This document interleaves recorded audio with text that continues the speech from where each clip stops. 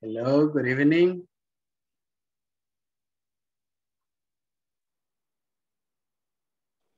Hello, teacher. Hi, how are you, Salvador? Bien, bien, cansado de descansar. I can tell. It was a good vacation, right? ¿Fueron buenas las vacaciones? Ni tanto. Not that much? Really? No. Why not? Siempre pendiente del trabajo. Yes. I O can si tell. no era la compu, era llamadas o mensajes. Really? Pero no lo molestó Eric toda la semana. Ahí andaba de loca. Ya se va a conectar ahí. A ver qué nos cuenta. Mal caen. Hey, Eric, good evening. Good evening, teacher. How are you? Good, good. Here, not that good, but what can we say, right? How do you spend your vacations? Where do you go? Salvador, where do you go on vacations? Tell me. Bar. You went to the beach? No, pero eso fue antes. Pero no fui a la playa. Ah, really? You didn't go? Por los naranjos. Sonsonate. Ah, really? Sonsonate? You went a little bit far. Se fue un poco lejos. That's cool. Cerca de la tienda. Okay. Very close from the store. You got another sucursal in there? Ahí tenemos una. Excellent. All right, that's cool. How about you, Carla? Are you there? Hi, teacher. Hi, Carla. Where do you go on vacations, Carla? Sleep. Really? You did not go out? No. Why not? No me gusta. Prefiero estar 1000 veces en salir, sí. Okay. Y para mi suerte, mi niño es igual. Really? Sí. That's cool.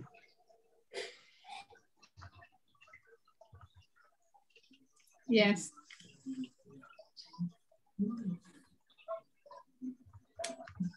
That's great. Okay, so you didn't go. Y qué bien que su niñito entonces haya salido de usted. Imagínese él queriendo ir a la playa y usted, no. That would be a problem. Sí le gusta ir a la piscina, pero no es que... No es que sea así como que se emocione demasiado. No. Cool. That's great then. No tiene esa angustia cuando llegan las vacaciones, entonces. That's great. No, teacher. Okay, good. How about you, Eric? Did you go to the beach? Did you do something interesting this vacations? Thursday, my daughter, ¿cómo es? Me pidió. Ask me. Ask me paint the room. Así pasé pintando el cuarto el jueves. Yeah, painting the room. Painting the room. De ahí, sábado me tocó trabajar. Una emergencia. Me tocó trabajar. Viernes un cumpleaños. Domingo de visita a una mi tía que tuvo un accidente, se cayó de 94 años. Se quebró la cadera. Así que Really? la fui a visitar. Ajá, Así que no ha sido muy tranquilo que se diga. ajá, ajá. Oh my Chupi God. shower, you can andaba ahí. I'm sorry. Y ahorita vengo llegando de trabajar. Mañana me Really? voy a las 6 de la mañana. Sí, Okay. algo pesado. Yes, a little bit heavy. That's heavy. But anyways, thanks God we are here. Sí. That's great.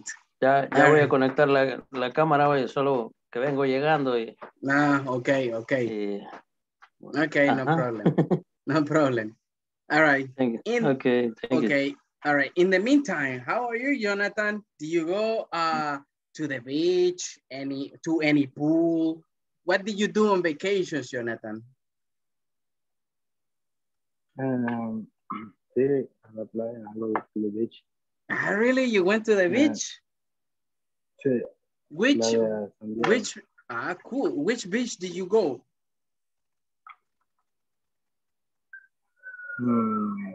¿A cuál fue? ¿Cómo es? Which beach did you go? Ahí, playa San Diego. Sí. Ah, really? San Diego? Ajá. Un rancho, pero That is in no sé cómo se llama. Yo solo it's in fui. La Libertad, right? Sí, sí. Ajá. Okay. No agarramos ¿cómo se llama? Esta carretera nueva, sino que por bajo. Okay. That's cool. Ajá. That's Sí. excellent. Well, Y de lo demás, tranquilo. Everything cool. Ahí pasándolo. Qué genial, qué genial. Eso es lo bueno de pasar like a good moment, a good day, and then like you know, to be in peace at your house and everything. That's good. That's great. Sí. All right. How about you, Ever? Did you go on vacations to any beach, any pool? What do you do? Good evening, everyone. Nice to meet you. I'm happy to be here. And only I work until Thursday, and my only day of vacation was Friday, and with my family went to the Ruta de las Flores, to great. Taco, Apaneca, Nahuizalco 2, with the yuca sancochada, with the ¿cómo se dice? Con tunco. With pork? Pork. Yeah, with pork. That one is good. Only that, and Saturday, I went to the work again. Yeah, right. You started on Saturday, no? Yeah. Thank you. All right. Thank you to you, Ever. How about you, Rosa? What do you do on your vacation? Te lo resumo en una palabra. Nada. What? Nothing? Are you serious? Nada, porque me tocó trabajar toda la semana. Oh, I'm sorry. That is like hard. Okay, sorry, Rosa. Hey, Joanny, how about you? You didn't work, right, Joanny? Hi, teacher. You did not work, right? On vacation, a week, you didn't work? What? Or you worked? No. Salí el 5 de trabajar. Really? That's good. No, 4 y 5. Sí, 5. Did you go to any beach? No. No? I go more the sun. You went to Morazán? Really? Yes. Ah, you were pretty close from here then. Anduvo cerca por estos lados entonces. Sí. Visitando a mi familia. Ah, ¿de veras tiene familia por acá? Sí, por Perquín. Ah, qué bien, qué bien. Qué genial. That's excellent. All right. Okay, so I think most of you are already connected. Let me see. We got 10. 11 people are missing. Bueno, creo que los demás todavía siguen en vacación. No sé. Bueno, algunos no pueden entrar, pero no había hasta acá. Qué bueno. Me alegra que hayan tenido, para algunos, ¿verdad? Que han tenido una excelente vacación, que hayan podido disfrutar con su familia. Y pues, pasó rápido. I didn't want that to be like so fast, pero bueno. Ya de vuelta al trabajo y pues ya de vuelta a la clase. Así que me alegro de que hayan tenido una buena semana. Y para los que trabajaron, pues lo siento. A veces sucede. A veces sucede. But anyways, en mi caso igual yo tuve que trabajar toda la semana, inclusive sábado. Así que Rosa, identificado ahí con usted. Yeah, so I'm glad for you people. Good. So, vamos entonces a comenzar con la actividad, con la clase de la videoconferencia de esta noche. First thing I'm going to do, I'm going to pass the attendance list and then we are going to start porque tenemos algo de información que compartir, right? Okay, give me a second. I'm going to start with the attendance list. Ana Claribel, she's not here, right? Ana María, ok, continúan en vacaciones. Diana Gabriela, hey, neither Diana, it's not here. Eric Guillermo. Present, teacher. Okay, thank you, Eric. Ever de Jesús. Present. Okay, thank you. Fátima Alejandra. Neither Fátima's not here. Floridalia. Okay, not here. Gilmar Cruz. Present. Hey, Gilmar. Con que aquí está. Qué calladito entró Gilmar. No había notado que ahí estaba. What's up, Gilmar? All right. You're good? ¿Cómo Todo estuvieron bien. esas vacaciones, Gilmar? Todo excelente. Working. Just working too? Sorry, man. Sorry. Vamos a descansar para nos moramos. Yes. Es el único tiempo en que... No, a mí me gusta salir más cuando no hay vacación. Yo soy de salir cuando no hay tanta frecuencia porque el tráfico. Yes.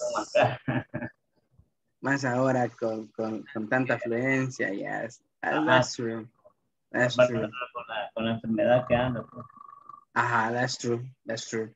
Yeah, it's better like to travel when there's not a lot of people in there, especially to the beach or to any amusement park. Yes, eso es cierto. Y una después, así que falta todavía. Sí, cierto. Vamos a ver qué tal. Bueno, pues vamos a continuar. Jonathan Alexander. Present. All right. Carla Benacer. Present. Okay, excellent. Natalie Vanessa. Natalie's not here yet. Nubia Zulema. Present, teacher. Okay. Romeo Alexis. Still on vacation. Rosa del Carmen. Present. Okay. Let's see. Roxana Yesenia. Hey, something happened to Roxana. Es la tercera clase y no la veo por acá. Salvador Alfonso. Present, teacher. All right, excellent. Sara Carolina. Okay, no here. Stephanie Lisette. Not here yet. William Alberto. Present. Okay, good. Giovanni Noemi. Present. Okay, excellent. And the last one is Stephanie Janet. Hey, ¿qué pasó con Stephanie? No se pudo conectar. That's weird. Okay, people. In a second, I'm going to start sharing the presentation that we are going to have for tonight. Today, we're going to work mostly on the manual, right? De estas clases en adelante nos vamos a estar enfocando un poco más en el manual. Así que en la presentación vamos a ver nada más un poco de teoría de la cual nos va a servir para explicar un poco el tema del que vamos a hablar esta noche. Okay. So, this is the video conference number 3, and the topic for tonight is the passive voice, right? That is going to be the topic for tonight, the passive voice, or voz pasiva, okay, in Spanish. I guess for most of you, this topic will be like kind of unknown. Supongo que para la mayoría es un tema un tanto desconocido. Supongo que algunos pues ya lo han de manejar un poco, ok. Así que este va a ser el tema para esta noche. Es un tema en realidad un tanto sencillo, all right. Acá pues digamos que de la forma normal o la active voice, la forma en cómo hablamos o cómo formulamos las oraciones, digamos que son un tanto, como decirlo, al revés. Así es la palabra. Entonces, pues este va a ser el tema del cual vamos a estar hablando esta noche y vamos a hacer una serie de ejercicios y pues unas prácticas también con una conversación. All right, but before starting up, let's talk a little bit about the main topics or the main points that we're going to have for this video conference. The first thing is that right now we're going to start a review from the previous class. Vamos a ver qué tanto recordamos de la última clase que tuvimos. What was the topic, what we were like doing, and all those things.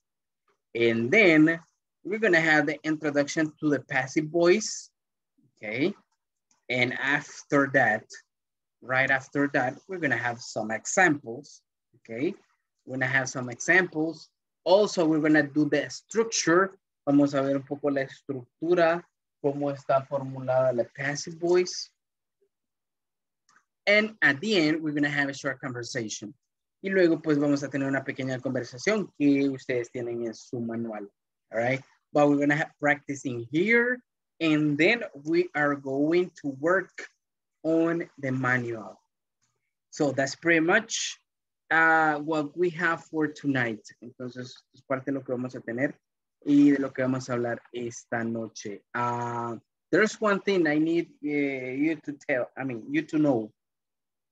Como siempre, recordemos, si hay algo que no comprendan de lo que estamos explicando, por favor, no permitan que me mueva de diapositiva o dejemos eso sin aclarar, ¿ok?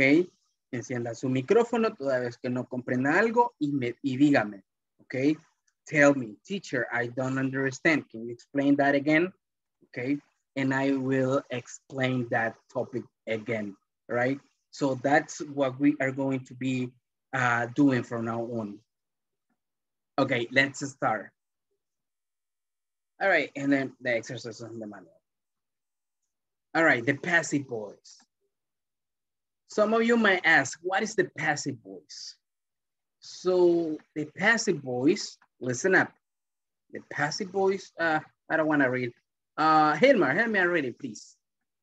I came a little bit lazy today. You said the passive voice. Mm-hmm.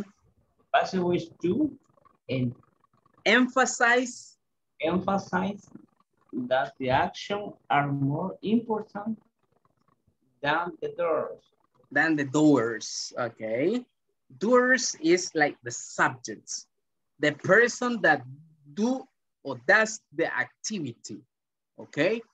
If I say, listen up, I make a call, I am the doers, okay? The person who do the action. Entonces, en este caso, doers, esa palabra es, se considera como un subject, como sujeto, el que hace la acción, ok? Just for you to know, solo para que lo sepan, doers es la persona que hace la acción, ok, en una oración. It's like the subject in that case, all right? So, we got some example. Listen up. Listen up. Rex is the name of a company, okay? Keep that in mind. Rex is the name of a company. And it says, Rex is recognized as a prestigious company. All right, in this case, listen up. ¿Por qué le llamamos passive voice o voz pasiva? Listen up. We call them like that porque en este caso la acción no la está haciendo el sujeto. All right? It's not being done by the subject. It's being done by the object. Acá la acción es al revés. ¿Ok? Probablemente en este ejemplo no lo terminemos de entender like clearly, pero más adelante vamos a ver la estructura y vamos a tener una idea un tanto más clara, ¿ok? De cómo formular oraciones usando esta estructura, like passive voice. Check this out. Rex is rated as one of the 10 most prestigious companies, right? So in that case, what makes these examples passive voice? All right, this is pretty easy. Look, como pueden ver, está marcado ahí dos palabras. In that sentence, están dos palabras que están más like involved, en negrita. Okay, one of them is the verb be. Uno de ellos es el verbo to be. All right, and the second one is the main verb. Y la segunda es el verbo principal. Okay, what does it mean? Listen up. Significa que el verbo to be, en este caso, bueno, en esta estructura solamente se los voy a enseñar con el verbo to be en presente simple. All right, in simple present. That's what we're going to be doing. And then after the verb be, si ven, tenemos el verbo principal, pero en este caso el verbo está, listen up, en pasado participio. Es la tercera estructura del verbo. Recordemos que en inglés, o generalmente cuando nosotros tenemos un vocabulario de verbos en inglés, nos aparecen tres estructuras. Nos aparece base form o forma base, cuando tenemos el verbo en presente simple. Por ejemplo, do. Like that, okay, do. Then we have simple past, all right, o pasado simple. Right after that, we got past participle. Luego tenemos pasado participio. Entonces, esa es la estructura del verbo que vamos a necesitar para crear este tipo de oraciones, okay? That is the way how we are going to do this type of things. This type of sentences. All right, let's continue. Later on, I will give you the chance for you to create some exercises, but I need to show you basically the structure that we need to create these sentences. Let's continue with this. Check this out. This is the structure I was telling you. Tenemos, listen up, and I'm gonna say this in Spanish for you to understand better. Tenemos dos tipos like, de estructura. Uno es active voice, el que generalmente utilizamos, okay, to create sentences in simple present. For example, listen up, in active tenemos subject, verb, object. Example. Ever, ayúdeme a leer el ejemplo, por favor. Help me out reading. The first. Where it says cats. Cat eats mice. Okay, cat eat mice. All right. What is that sentence telling you? Ah, los gatos comen. ¿Comen qué? What is mice? Do you know, people, what is mice? Mice means ratones, okay, in plural, right? Mouse, like Mickey Mouse, that's ratón, only one, okay? Mouse. Mice, this word is plural, es la forma plural, okay? Like ratones, okay? That's the most common structure that we use in simple present. Es la estructura más común que utilizamos en el presente simple. All right? That's like the most common one. All right. Now, listen up. In passive, we use like the opposite. And we use the expression by sometimes. All right. So we got subject, verb, and object. But if you take a look in there, pero si pueden observar ahí, okay, tenemos la estructura ya un tanto diferente. Why? Porque en passive voice, quien recibe la acción es el object. Okay. All right. Look this out. En la active voice, el subject es cats, quien hace la acción. Okay. The one who does the action, all right? The object are mice. En este caso, el object o el objeto serían los ratones, ok? Quienes reciben la acción, ok? Ahora bien, en la passive voice es todo lo contrario. That happens differently. Why differently? Because mice, listen up, el que en el active voice es el object, pasa a ser el subject. Ahora dice, mice are eaten. Si ven ahí, ya no dice eat.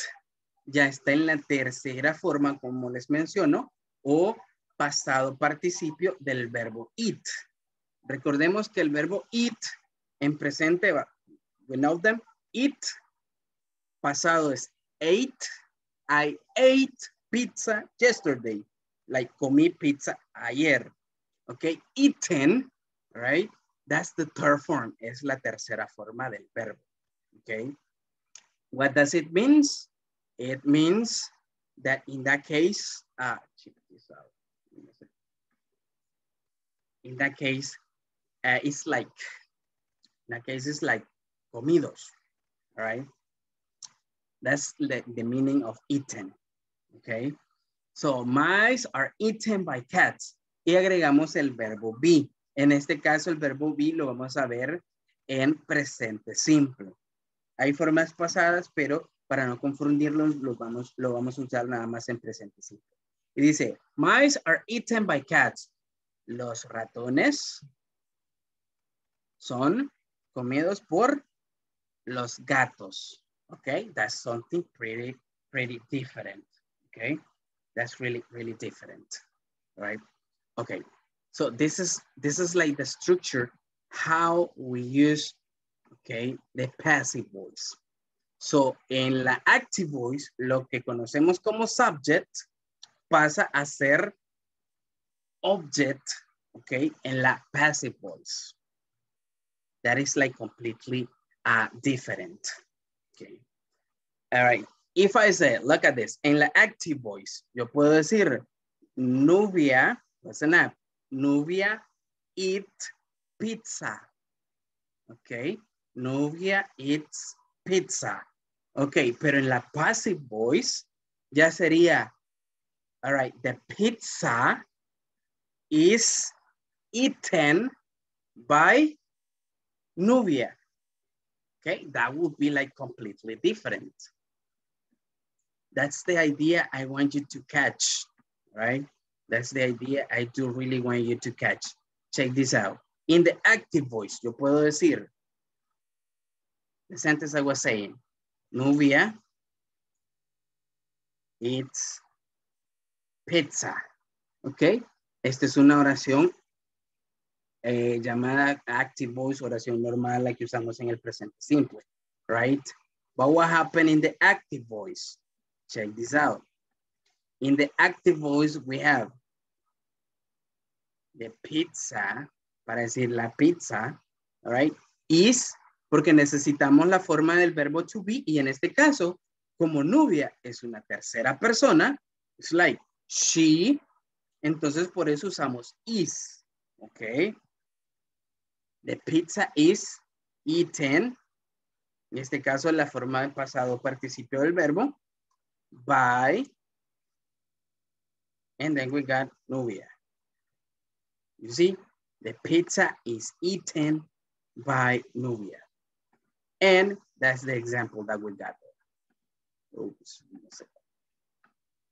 And that is the second example. So now I got one in active voice and I got the other one in passive voice. All right.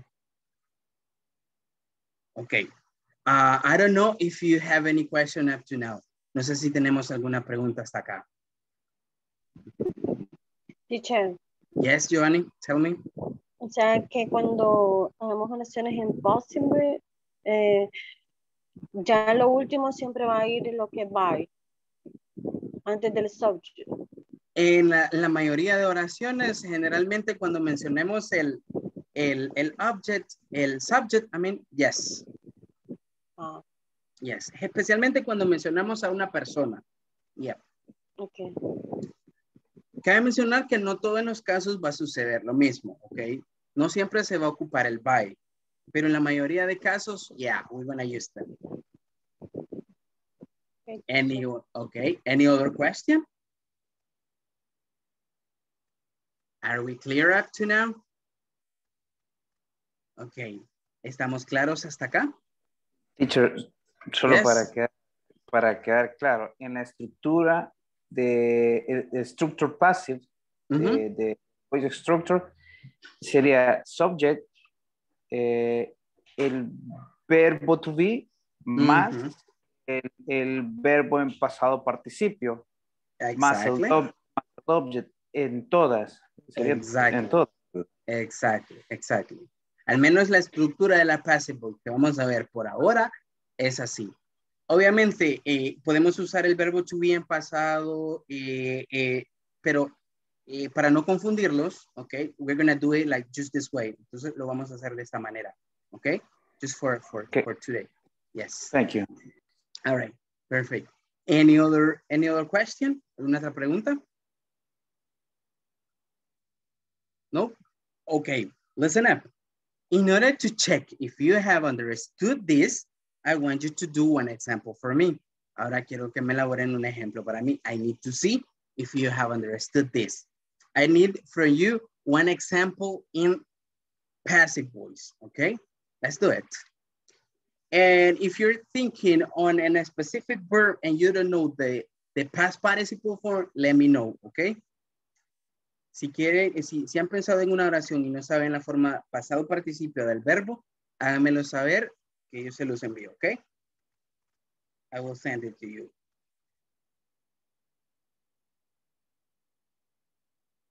Just let me know, okay? And just to corroborate the information, let me see. Yeah, Rosa, are you there? Yeah, you're there. All right, so we got Diana too. Diana Gabriela, are you there? Solo para confirmar. Yes, teacher. Okay, good. So I saw William too and Sara Carolina. Are you there? I'm not. Okay. Okay.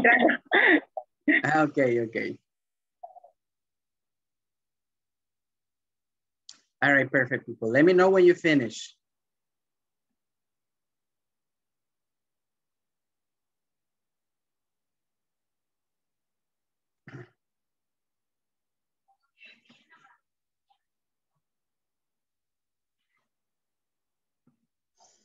Finished. Okay, perfect, William. Let's wait for the classmates to finish and then we're going to start reading.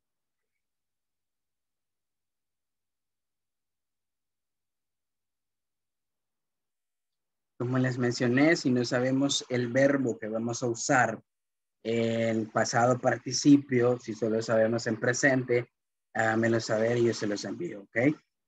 And I will send it to you in the true form.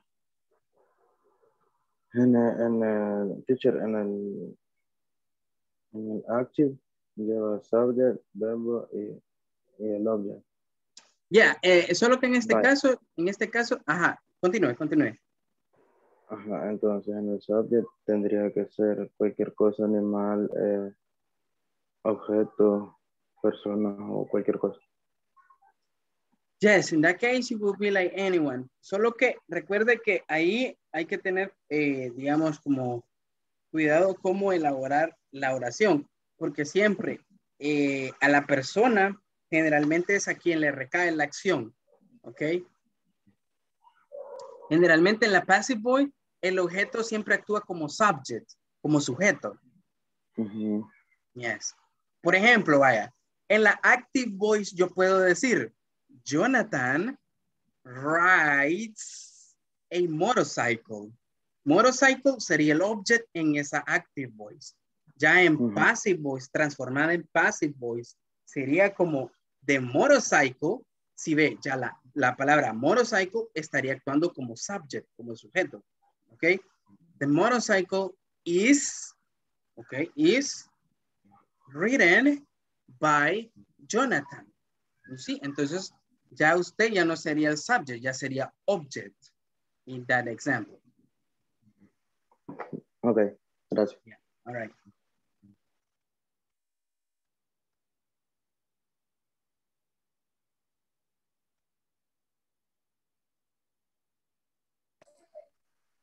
Finish, teacher. All right, perfect, Ever. Let's wait for your classmates to finish, and then we're gonna start reading the examples.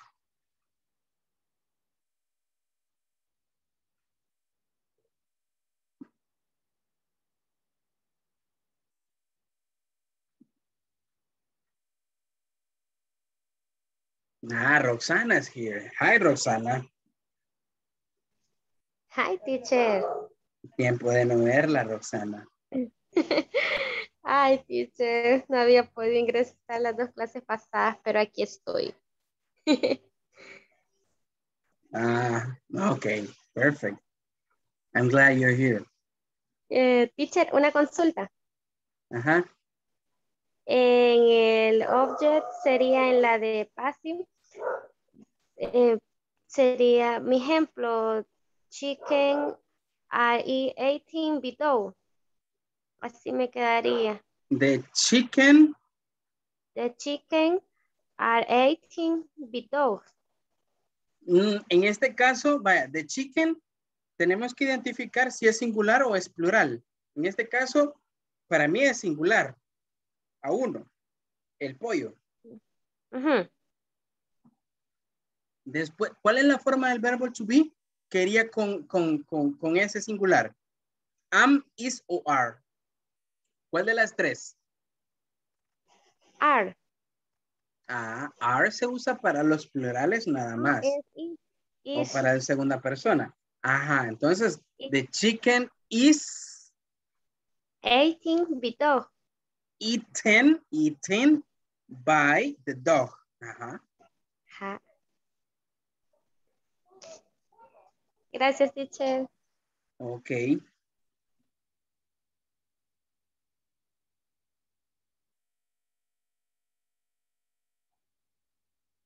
Come on, novia, yo creí que lo iba a mandar acá por el chat de Zoom. And I have to be checking the phone. ¿Por qué borró la palabra divertido, Juan? Porque esa cosa me lo escribió mal. Usted sabe que ¿cómo se llama? La cuestión del autocorrector. Sí, le pone. Yes, that happens. Yo he salido a tener ese problema para en la computadora. Like when I'm typing the presentation, A veces escribo algo en inglés y automáticamente me lo transforma en español. Y like, I'm writing in English. Why do you translate? Y así como que, that happens. O si le cambia, le pone palabras parecidas. Ok, Jonathan. Ajá. Exactly. Nada que ver. Sí. Exactly. Nothing. Okay. All right, has everybody finished? Fatima, do you finish?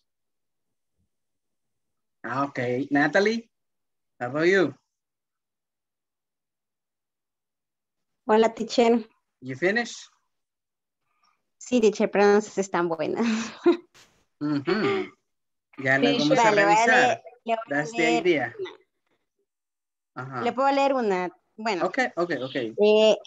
He hecho una en active. Ajá. Sería Roxana reading the magazine. En este caso sería reads. Reads. El verbo en presente simple. Sin ing. Sin ing. Solamente con ese el verbo. Reads. Y en pasivo, ¿cómo sería entonces? Yo le he puesto así como the magazine is read by Roxana. No sé, ¿verdad? Si está bien. No sabes si está bueno. No, la verdad no sé. Yes, it's okay. Solo que, permítame un momento. Solo que Roxana, Natalie, no se dice read. Se escribe lo mismo el verbo, ok, se escribe lo mismo en pasado y pasado participio. Es que esa era mi duda porque yo lo busqué, ¿verdad? Entonces, vi que se escribía igual. Yes, solo que la pronunciación cambia. Ya no es read, es red, como el color rojo. Esa es la pronunciación en pasado y pasado participio. Red, ok. Ok. All right, perfect. Yeah, but it's good. Ajá, Nubia, tell me. Le iba a preguntar que podríamos nosotros buscar el listado donde aparecen los verbos. Actually, I'm gonna send you a list. De hecho, les voy a enviar una lista, ¿ok? Of those. Okay. Yes. Especialmente los verbos más problemáticos, los verbos irregulares. Those are like the most problematic verbs. Porque generalmente suelen cambiar en sus tres formas. Presente, pasado y pasado participio. All right? I will send it to you. I think I got one in PDF. All right? Con los verbos regulares es más sencillo porque solo se les agrega ed y ed y eso es todo en pasado y pasado participio. They don't change that much. Por ejemplo, el verbo wash, de lavar, solo se le agrega ed y ya es pasado y pasado participio. All right. Carla, you finish?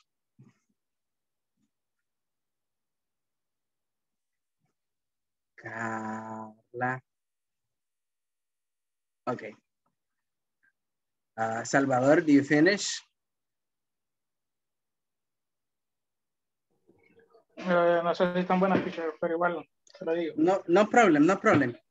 But if you finish, let's stay there. Voy a comenzar con William, entonces, okay, and then we're gonna be checking one by one.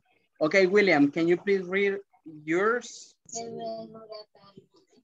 Okay, in the party, enjoy the children. Read it again, please. In the party.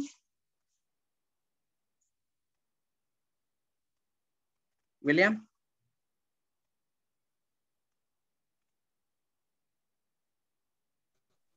In the party. Enjoy the children. Enjoy the children. Ok, en ese caso solo hay que hacer una pequeña modificación, William. All right. En vez de decir in the party, simplemente poner the party. Ok, the party. All right. Y en este caso sería is, la forma del verbo be, is Y el verbo que tiene ahí lo tiene correcto. Enjoyed by the children sería ahí. By. By the children. O by children. Ok. Ya la palabra children ya sería el object en ese caso.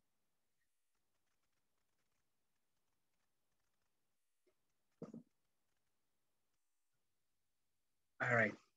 So thank you, William. Let's see. Jonathan, can you please read yours? Laura makes a cake. Cake is made by Laura. By Laura. Cake? Cake. O cake. Ajá, cake. Cake is made.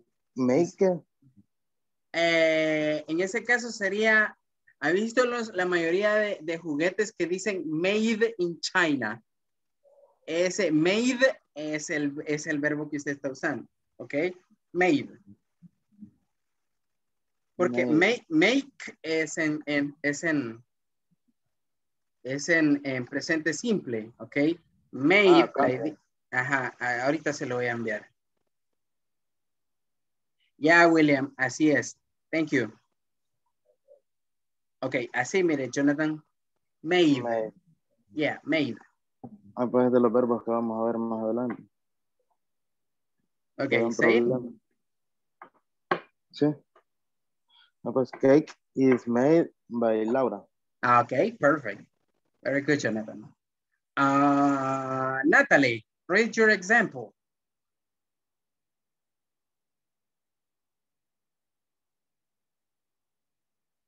Leí.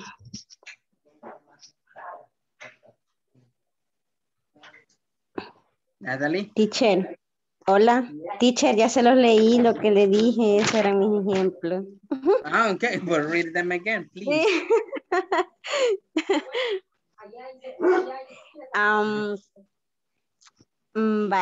En active era Roxana read the magazine. Y en passive, the magazine is read by Roxana. Okay, very good. Thank you, Natalie. Okay. All right. Salvador, read your example. Okay. The lions are the jungle. The pasivo.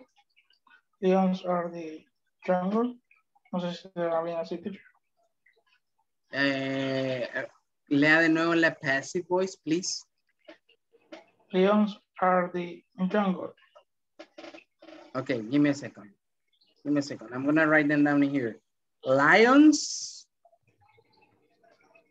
Are in the jungle.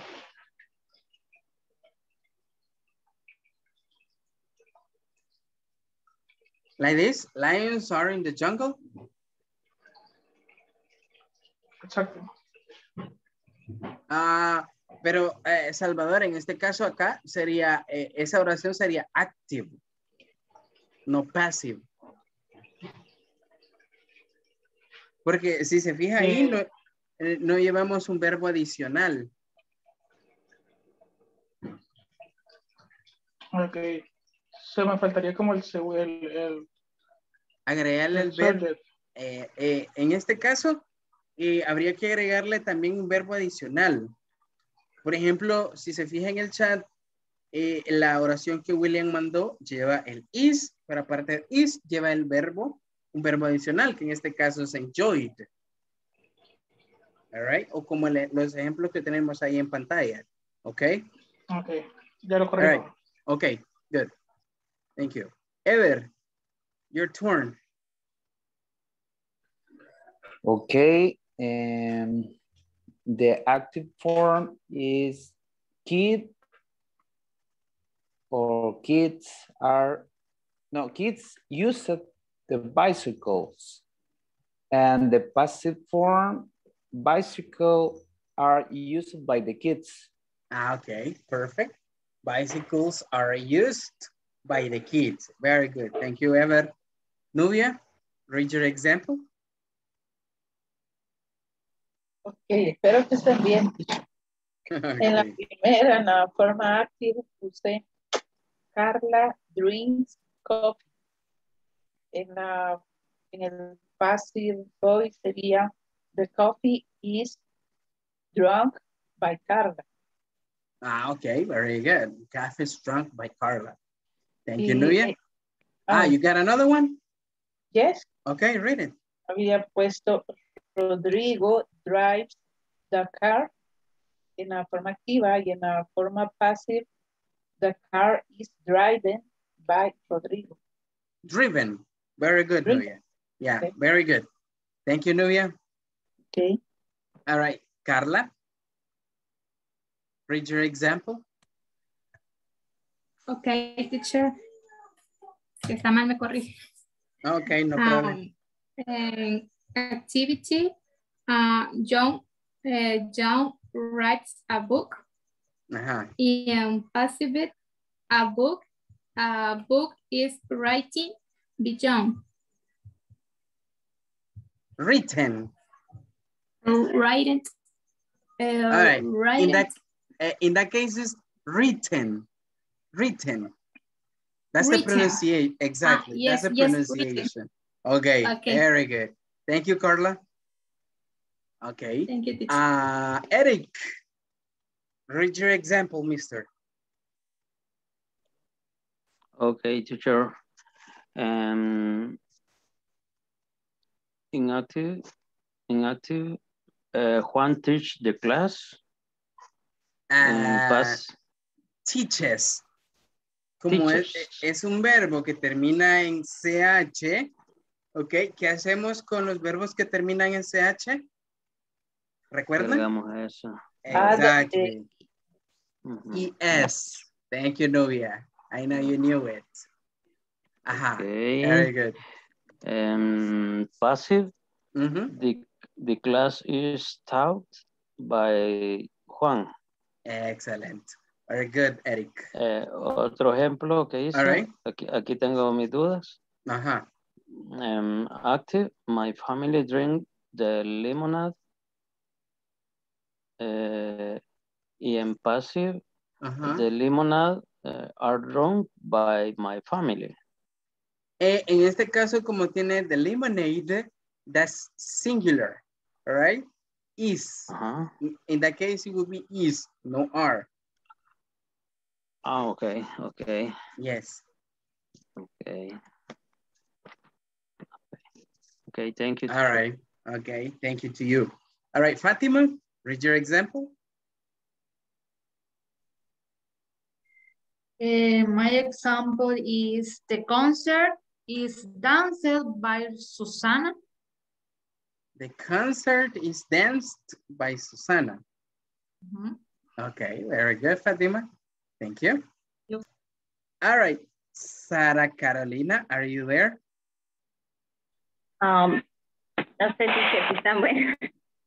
Igual, un ejemplo, Norita says by reader, right? Okay. Vamos a ir despacio porque casi no le escuché muy bien. All right, read it again, please. Norita takes a bike reader. A bike ride, right? O reader. Da un paseo. A ride. O a walk. Ajá. Y en ese caso sería the bicycle, ¿verdad? Is al first reading o one. By Norita. ¿Cómo sería? All right. Léamelo de nuevo, es que casi no sé si es por el micrófono, casi no le escucho muy bien. Ok.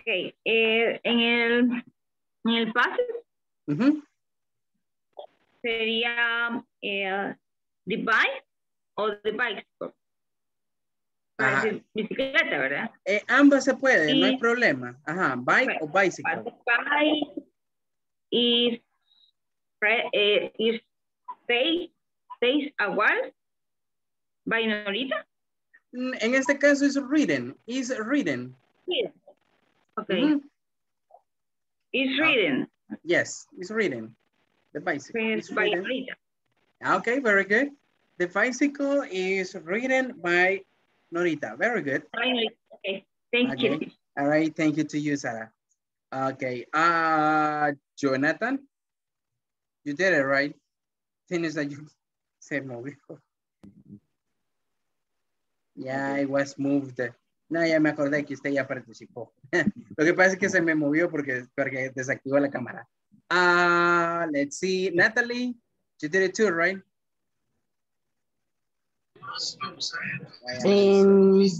Ya. Yes, okay. Hilmer. Dos veces, teacher, 2 veces.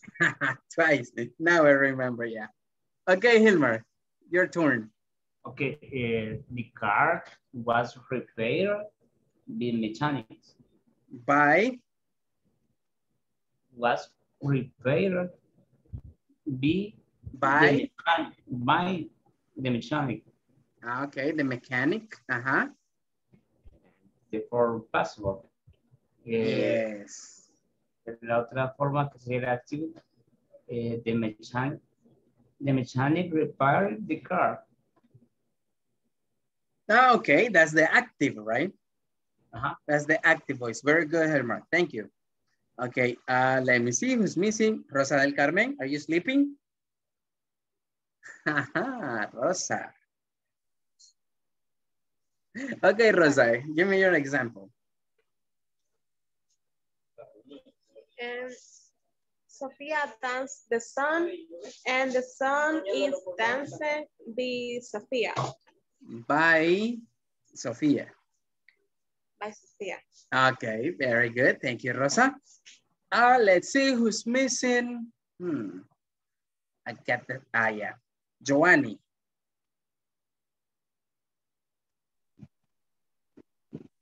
The boy plays car. The car is played by boy. By the boy. Okay, very good. Thank you, Joanny. Let's see who's missing. Roxana. Yes, Roxana is missing. Active dog eating chicken. Dogs eat chicken. Eat chicken. Yes. And passive chicken is eaten by dog. Eaten by dog. Okay, by the dog. Because that's singular, right? Okay, very good. Thank you, Roxana. Okay, teacher. Right. Okay, Ana Maria. Welcome back, Ana Maria. I saw you connected later. Vi que se conectó un poquito tarde, pero no sé si comprendió la dinámica de la oración que estamos formulando. Casi no, he estado ahí como okay, captando. All right. Okay, solo una breve ahí introducción, Ana María. I know you will catch it fast. Estamos usando una estructura que se llama the passive voice, la voz pasiva, la cual significa que generalmente cuando hacemos una oración en una active voice, como comúnmente lo hacemos, nosotros generalmente solemos decir, mire, como tenemos acá, tengo el ejemplo acá con Nubia. Dice Nubia eats pizza. Esa es una oración en active voice que generalmente, nosotros hacemos. Activa significa que el sujeto hace la acción, ¿ok? El sujeto hace la acción, all right? Now, what happens in here? En la passive voice, lo que hacemos es enfatizar lo que hace el sujeto. Poniendo ¿qué? Poniendo el object o objeto de primero en la oración. Ahora bien, si en la active voice yo digo, Nubia eats pizza, pizza es el object, ¿ok? El object, el subject sería Nubia. Entonces ya en la passive voice, ya el object pasaría a ser subject, que en este caso sería de pizza, y le agregamos después una forma del verbo to be dependiendo si es singular o es plural lo que tenemos. En este caso, como dice, the pizza is singular. That's why we have is. Si dijera the pizzas plural, entonces ya ahí no sería is, Sería are, exactly. Entonces ahí lo que hacemos es colocar el verbo en pasado participio ¿ok? Esa es la forma del verbo ahí. No es pasado, sino pasado participio o past participle en English. And then, y luego tenemos el by Nubia. So the pizza is eaten by Nubia. La pizza, all right? You know, like that's the other way around. I don't know if you catch the idea, Ana María. Por ejemplo, si yo había puesto, como estaba escuchando a los demás, había puesto María drink a coffee. Ajá, that's ¿Sí? the active. Ese es el active. Ajá. Ajá. Ahora, para hacer la segunda opción, podría the Passive. coffee. Así podría ir, the coffee. Ajá, ajá. The form of the verb be. Ahora una forma del verbo be. Is. Okay. The coffee is. Ajá. Drink. En este caso sería la forma participia del verbo. Ya no sería drink. Ajá. Sería drunk. Drunk. Uy, deme esa lista porque yo estoy en las nubes. Drunk. Okay, no problem, no problem. In that case, the coffee is drunk. Ahí lo acabo de enviar al grupo, al chat de Zoom. Drunk. Drunk. Ajá. Ajá. Drunk. Drunk. Ese verbo es conjugado así, mire. Drink. Is drunk. Drank. And then drunk. Like this. Drink, simple present. Drank, simple past. Drunk, past participle. Drink, beber. Drank, bebí. Drunk, bebido. The coffee is drunk by María. By María, yes. By María. By. Pues sí, ya. Very good, Ana María. Okay, let's continue with the examples. But let me see. Son las 9:03 y me voy a detener acá un momento. Voy a dejar de compartir para pasar asistencia, okay? Then we're going to continue with this. Give me a second.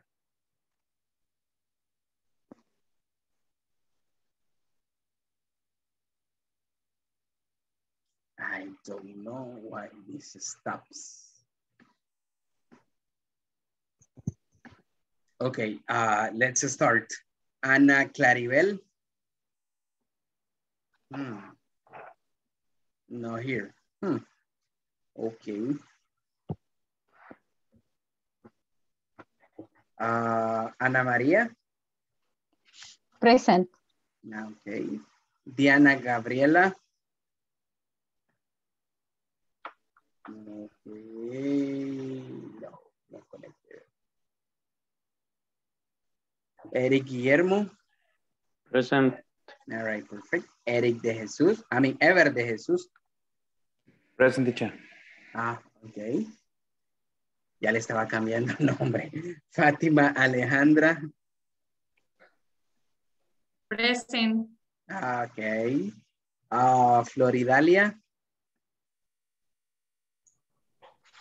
Okay. Not connected here. Okay. Give me a second.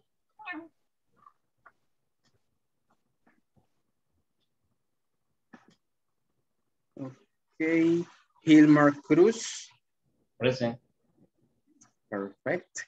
Jonathan Alexander. Present. Okay, excellent. Carla Benazir. Present. Okay. Natalie Vanessa. Present. Very good. Nubia Zulema. Present, teacher. Okay. Romeo Alexis. Okay, Romeo is not here. Rosa del Carmen. Present. All right, excellent. Roxana Yesenia. Present, teacher. Okay. Salvador Alfonso. Present, teacher. Okay, excellent. Sara Carolina. Present, teacher. Okay, thank you. Stephanie Lisette. She didn't show up today. William Alberto. Present. Okay, thank you. Joanny Noemi. Present. Okay, excellent. And Stephanie Janet. Hey, Stephanie didn't show up. No se pudo conectar Stephanie. That's weird. But anyways, let's continue. I'm gonna check that later. All right, so we're gonna start with the examples that we had that I have here for you. So let's move on. Okay, take a look at this. We got some extra examples in here, all right? And for this, I want Ever to help me write the first one. For The first word, food is eaten by the dog. Okay. The food is eaten by the dog. Okay.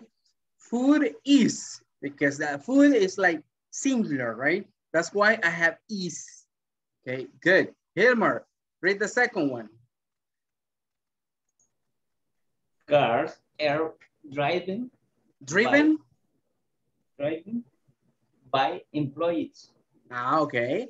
Cars are driven by employees. So you see? So in that case, the object becomes subject. In that case, cars is like basically the object, and now in there is like the object. And then we have are. ¿Y por qué tenemos are? Porque estamos, okay, hablando de plural. Cars, right? It's plural. That's why we have are. And then we got driven, ya el verbo en pasado participio. Okay, let's see the next. Sarah, help me on reading the next one, please.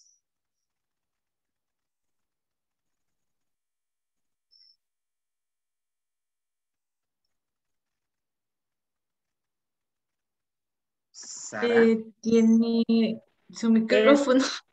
Sí, es verdad.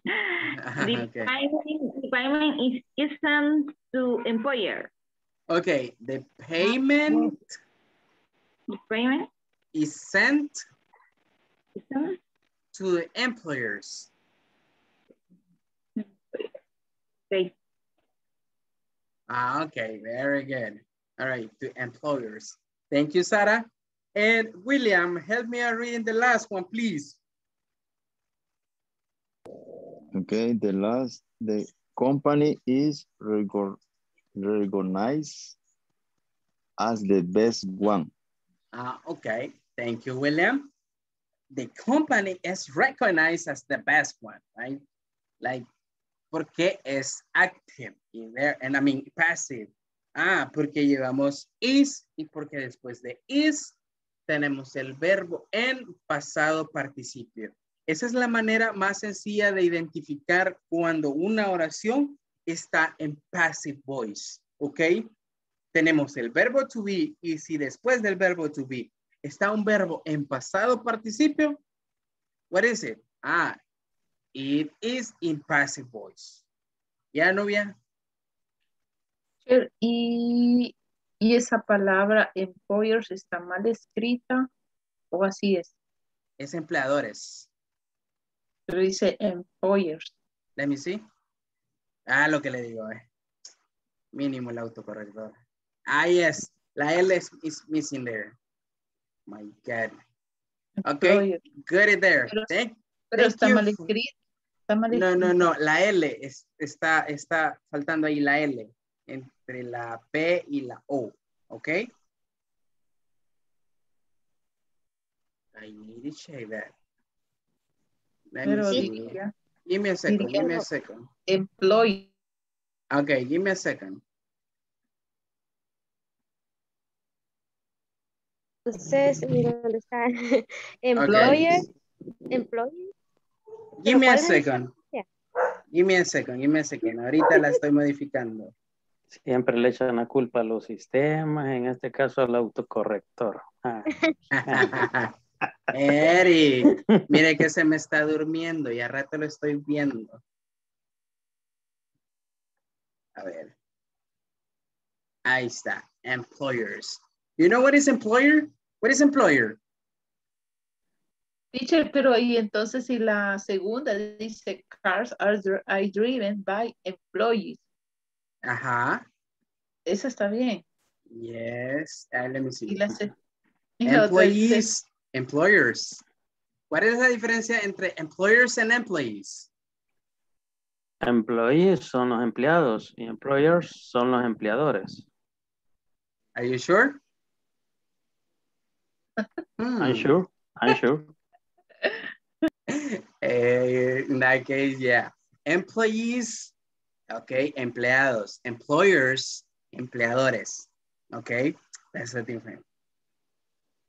It tends to be like the same, but they are not the same. Yeah, that's the difference. Good. Right after these examples, okay, just to clarify any idea or any doubt that you might have, we're gonna move on into a short conversation. Luego pasar de estos pequeños ejemplos, vamos a pasar a una pequeña conversación que si ustedes tienen el manual, okay, look for it. It's in page, if I'm not mistaken, 13. I'm gonna look for it. This is the conversation that we're gonna have. Look. It's a conversation between Jessica and Daniel, right? We're gonna practice a little bit this conversation. Vamos a practicar un poco esta conversación antes de irnos a los ejercicios que tenemos en el manual, okay? As I told you, we're gonna focus the most on the manual, right? Okay, how are we gonna do it? Vamos a hacer lo mismo de siempre. La leeré.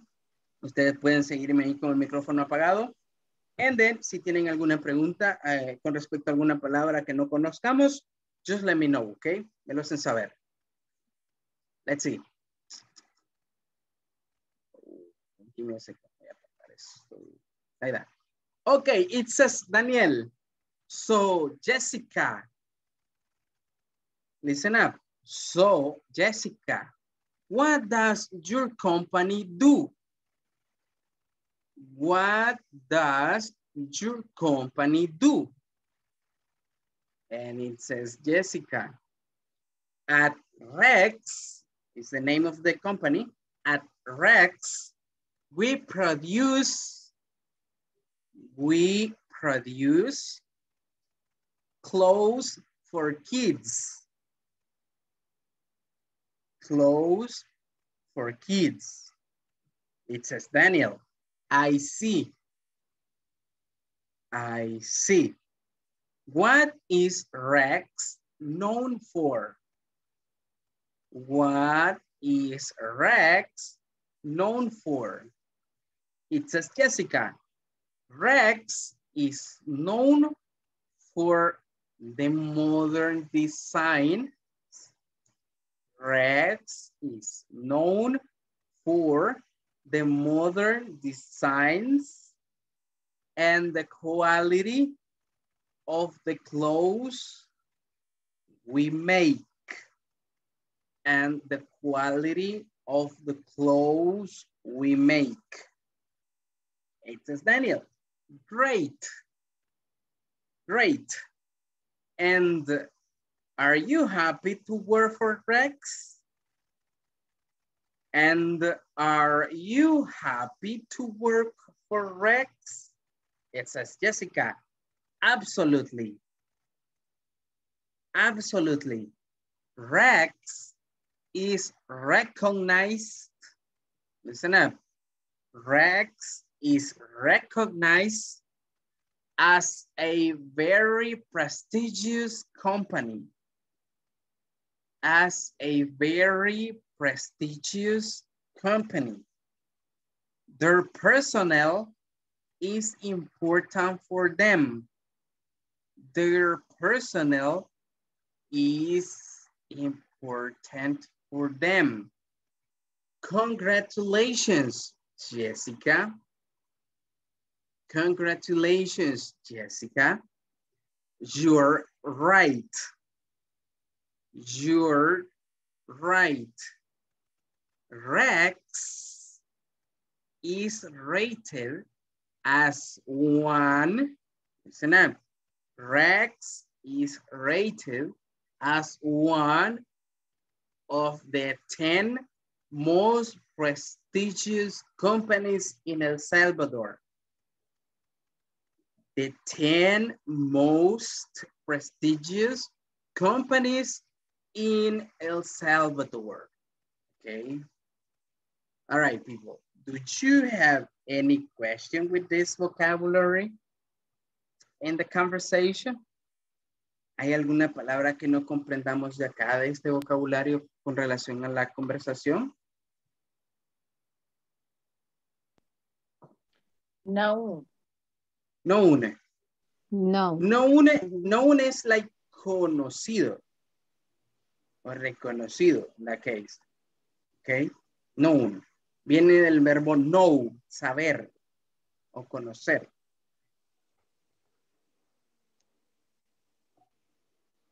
Any other word? ¿Alguna otra palabra que no comprendamos de ahí?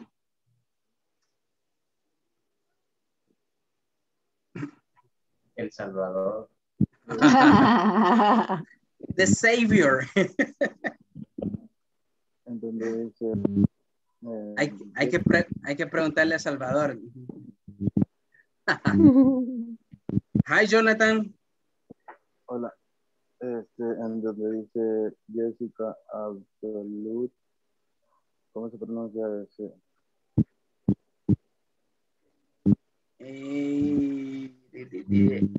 Usted dice absolutely. Absolutely. Jonathan, casi no le escucho muy bien. No sé si tiene problemas con el audio. Sí, tengo un poco de problema. Sería, ahí, ahora sí. Sería is recognized. La siguiente. Recognize. Recognize. Yes, la pronunciación termina con T al final, con T. Recognized. Yes. Ya, la pronunciación al final es como con T, ¿ok? No es recognize o recognized. No, es con T la pronunciación al final. Recognized. Recognized. Yeah, with T. Recognized. Yes, very good. Any other word? Any other question? No? Okay. Teacher, donde dice congratulations, Jessica, you're right. Oh, Rex is, en la última, de esta Ajá. Ahí es rate. Ajá, rated. Rate, ¿cómo? Rated. Rated. Okay. Yes. Okay, Gracias, any teacher. other? Okay. Okay, very good. If you don't have any other question related to the vocabulary, what are we gonna do like right now? We're gonna do a short practice with that. And how come? I was planning on putting you on a short, I'm gonna say breakout rooms, pero nos llevaríamos un poco más de tiempo. What are we gonna do in this case? Listen up. Lo vamos a hacer acá, okay? In pairs, like the one before, like the one we did before. And I'm gonna start with William. William, are you there? Rosa, are you there too? Can you please turn on the cameras? Okay, perfect. William and Rosa, help me out with the conversation, please. I wanna listen to you practice. Okay, so Jessica, what does your company do? Rosa? At Rex, we produce clothes for kids. I see. What is Rex known for? Fred is known for the modern design and the quality of the clothes we make. Great. And are you happy to work for Rex? Absolutely. Rex is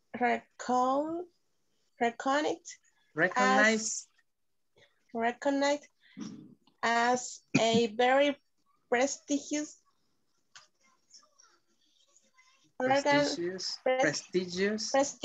company. Their personnel is important for them. Congratulations, Jessica. You are right. Rex is rated as one of the 10 most prestigious companies in El Salvador. Okay. Thank you, William. And thank you, Rosa. You did it excellent. Now, Jonathan, help me out with Joanny, please. So, Jessica, what does your company do? At Rex, we produce clothes for kids. Right. And what is Rex now for? Rex is known for the modern designs and the quality of the clothes we make. Great. And are you happy to work for Rex?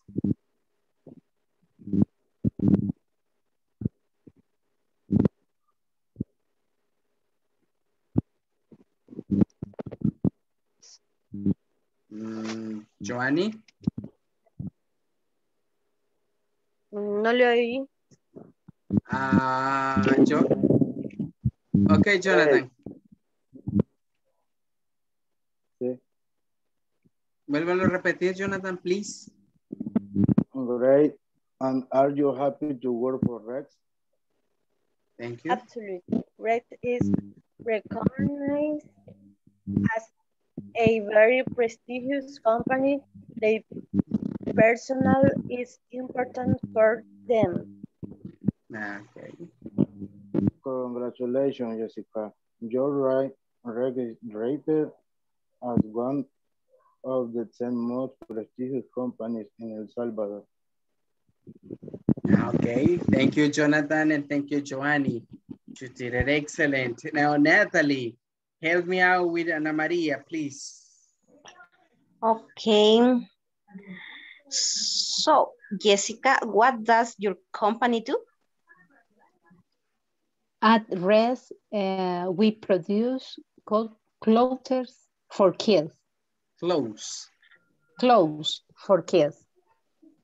I see. And what is Rex now for? Rex is now for the modern designs and the quality of the clothes we make. Great. And are you happy to work for Rex? Absolutely. Yes, and recognizing as very prestigious company. Their personnel is important for them.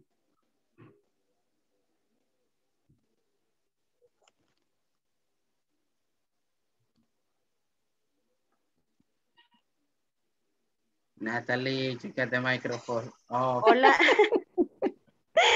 Congratulations, Jessica. You're right. Rex is rated as one for the 10 most for prestigious companies in El Salvador. Okay. Thank you, Natalie, and thank you, Ana Maria. You did it excellent. Now, Sarah, help me out with Roxana, please. Okay. So Jessica, what does your company do?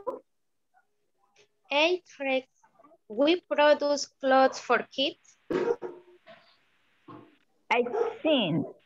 What is Rex known for? Rex is known for the modern design in the quality of the clothes we make. Great. Are you happy to work for Rex? Absolutely. Rex is recognized recognized Recognized. as very prestigious company. Their personnel is important for team. Congratulations, Jessica. Your right heart is right as to one of the 10 most prestigious companies in El Salvador. Okay, thank you, Sarah. And thank you, Roxana. Thank you, You teacher. did it excellent. Now, let's see, Salvador. Help me out, please, with Hilmer.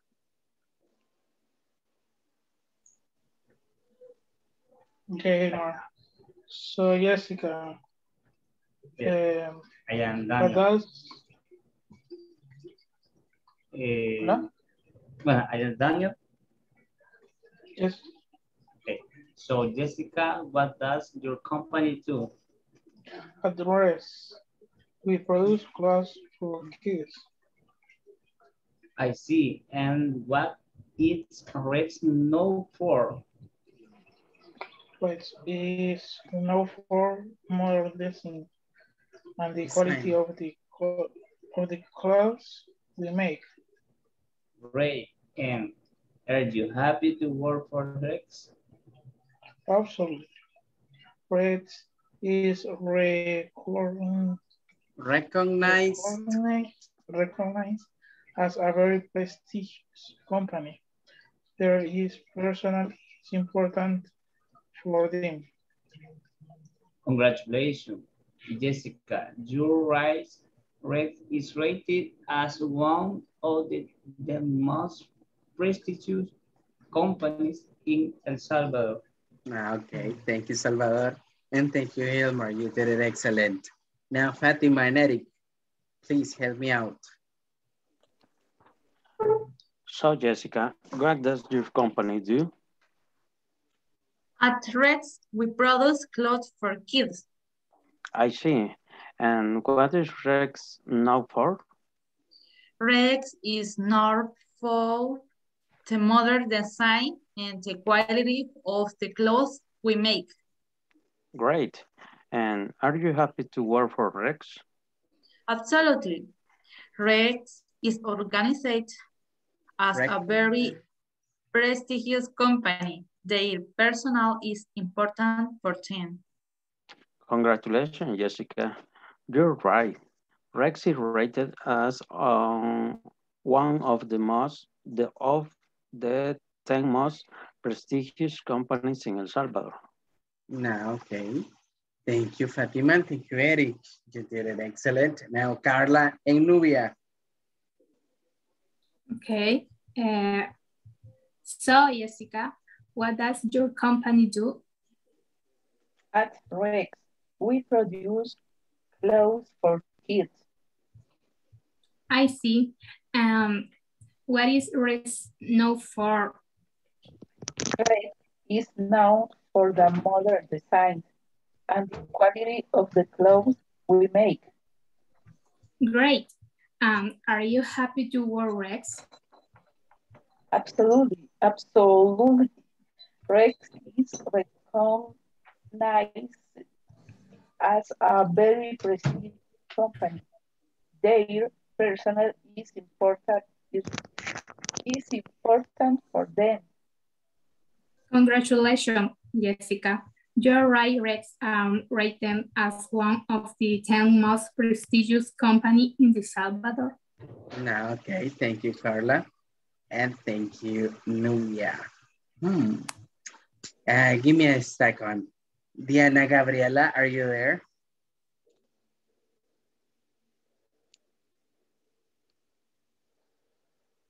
Diana, are you there? Hello.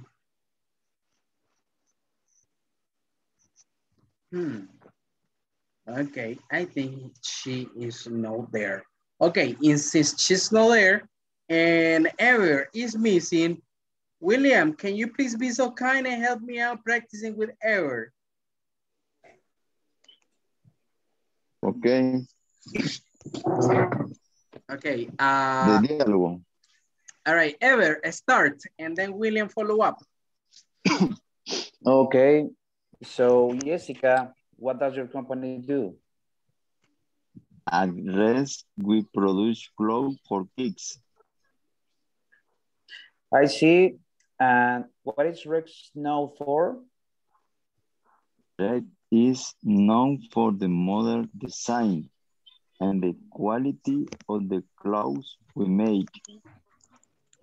Great. And are you happy to work for Rex? Absolute. Rex is recognized as a very prestigious company. Their personnel is important for them. Congratulations, Jessica. You're right. Rex is rated as one of the most prestigious companies in El Salvador. Okay, one of the 10 most. You forgot 10. Okay, but it's still okay. Thank you, William, for helping me out with Ever. Okay, listen up, people. All right, now we're gonna stop in here the presentations, okay? And now let's move to the manuals. Okay, para los que se han impreso el manual, okay, let's open them up. For the ones who don't have the manual, like in your hands physically, let's open them up in PDF. I'm gonna stop sharing this presentation and I'm gonna move to the manual. Give me a second.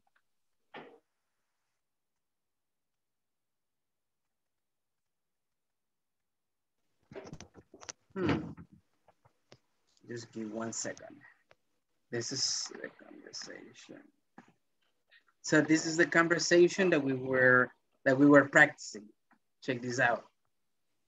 This is the one. Okay. Now, ahora que ya leímos la conversación, okay, now we know what is that about. This is the conversation. Check this out.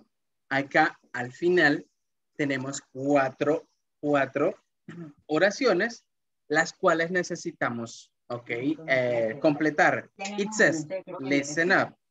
That is a per. ¿Cómo? Mariana, deja de estar. Okay, let's continue. Listen up. It says per word. Say if the statements below are true or false. We're not gonna do it like a per word. We're gonna do it like a single word. Listen up. ¿Cómo vamos a hacer esto? Acá al final donde tienen el montón de puntitos, vamos a anotar si la oración es verdadera o es falso lo que menciona. Okay? Let's do number 1. And for that, I want Eric to help me on reading the first one. So just for doing one. Read number 1, Eric. People now Rex produce clothes with modern design for kids. Is that true or false? Acá lo vamos a encontrar si es true o es false. Look, it says. True. We produce clothes for kids. Y dice acá, Rex is known for modern designs. You see. ¿Qué tipo de ropa crean? Clothes for kids. So, en este caso es true. Very good. So, what you're gonna do here? So, you're coming here and write down true in here. Like this. Okay? Let's do the other ones. Okay? Read the information and then read the conversation. Let me see. Creo que lo puedo poner acá. Give me a second. I will see if I can put this in here. Give me a second. La conversación. Oh, no, I can't. I cannot write down the conversation. Sorry. Ok, lo que podemos hacer es que acá tienen las preguntas, ok. Si no tienen el manual y lo tienen en el teléfono, lo que pueden hacer es just anotar en el cuaderno las oraciones, ok, y colocarle true o false, viendo la conversación en su teléfono, ok, on your phone. Y acá tienen las preguntas para que no estén subiendo y bajando going up and down. And let me know when you finish. Finish, teacher. Okay, thank you, Nubia.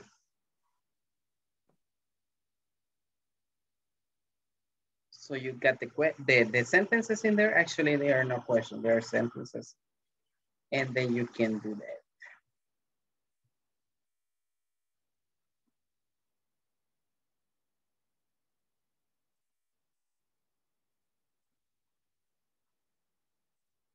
Okay, just let me know when you finish so we can move on. Finish. Okay, thank you, Jonathan.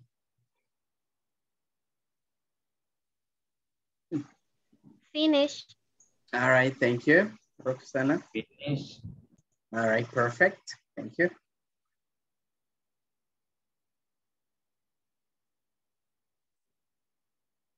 Just let's wait for the rest to finish, okay? Thank you, William.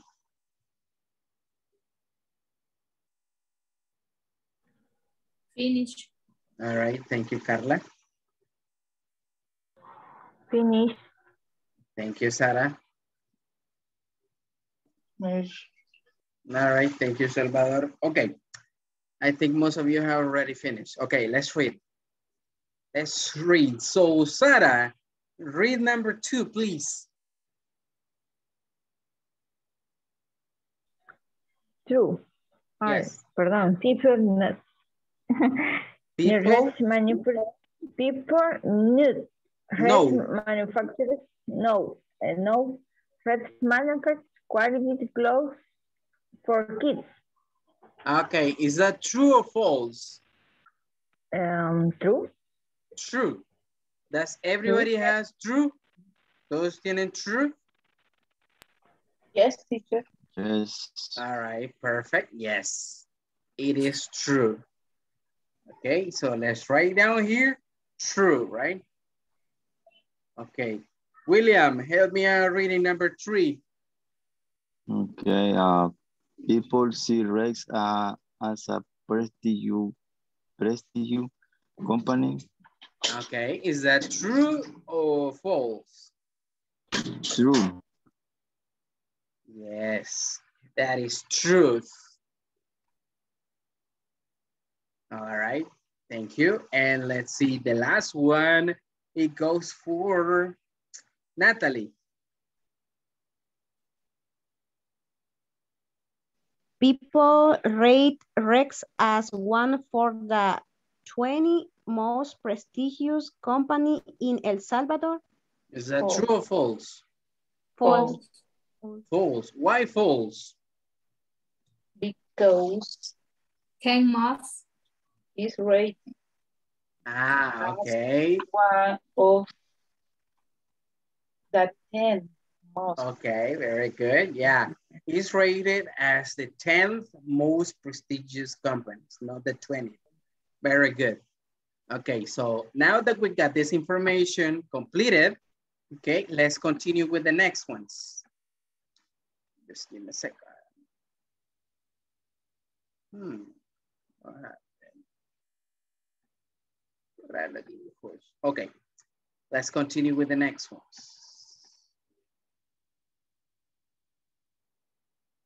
Oh my God, what did I do? Okay. Let's continue. Now, this is just a little brief introduction to what we were discussing. Ahora, la siguiente página, ok, es nada más un pequeño recuadro de lo que ya estuvimos hablando con el uso de la passive voice, ok. Dice, contrast the sentences in bold, all right, contrasta las oraciones marcadas en negrita, from the dialogue in exercise 2 and 3, blah, blah, blah. This is already done. Esto ya lo hemos hecho. Okay. All right. This, don't pay attention to this. Vamos a prestar atención de acá hacia abajo. What does it says here? Look. What does it says? Use the passive voice to emphasize that the actions are more important than the doers, like the one that we were doing. Básicamente lo que estuvimos viendo al principio. Ok, ¿para qué utilizamos la passive voice? Para enfatizar que la acción más importante ok, la está haciendo el object, no el subject, ok. O sea que la persona que realiza la acción en la passive voice es básicamente quien recibe la acción, ok. That is like the way how he acts. Por eso tenemos acá algunos ejemplos. Look, Rex is recognized as a prestigious company, right? So in that case, in there, we got it as passive. ¿Y cómo identificar cuando una oración es passive? Lo mencionábamos. Simplemente porque una passive voice lleva el verbo be, ya sea en am, is o are, y un verbo adicional que va en pasado participio, ¿ok? O past participle in English. And then we got the next example. Rex is rated as one of the 10 most prestigious companies. Okay, those are like the examples that we were doing before. Ahora bien, en la siguiente parte dice, eso sí hay que complementarlo. Vamos a ver si lo comprendimos. To say a sentence in passive voice, we use the verb. ¿Cuál de esos dos utilizamos para complementar una passive voice? Do o be? Be. Exactly. So we got be followed by seguido de, y tenemos acá present participle o past participle. Which one of those? Past participle. Excellent. Yes. Past participle. Present participle. No confundamos el present participle con el past participle. El present participle es cuando el verbo va con ing, ¿ok? O gerundio, ¿ok? That's a present participle. Y past participle es ya cuando el verbo va en su forma pasada, por así decirlo, participle. Right? Of the main verb. Yes. Como en este caso, rated o recognized. Acá ya están en past participle. ¿Ok? Good. Ahora bien, ¿qué vamos a hacer? Listen up. Acá es donde vamos a identificar si hemos, ya. Okay, like done this, like correctly. ¿Qué vamos a hacer acá? We are going to complete the statements using the passive voice of the verbs in parentheses. Si ven acá, tenemos un ejemplo. Our company, y en paréntesis acá tenemos el verbo consider, en presente simple, ¿ok? Y luego dice, the best manufacturer of brooms in the country. Okay, what are we gonna do here? Acá, para hacer la passive voice necesitamos el verbo be. ¿Y por qué ponemos is acá? Porque dice company. ¿Cuántas compañías? Only one. That's why we got is, okay? Y luego acá el verbo en pasado participio. Consider, okay? Ahora quiero que hagan de la misma manera las que siguen, ¿ok? From number 2 to number 6. Let's do it. And let me know when you finish.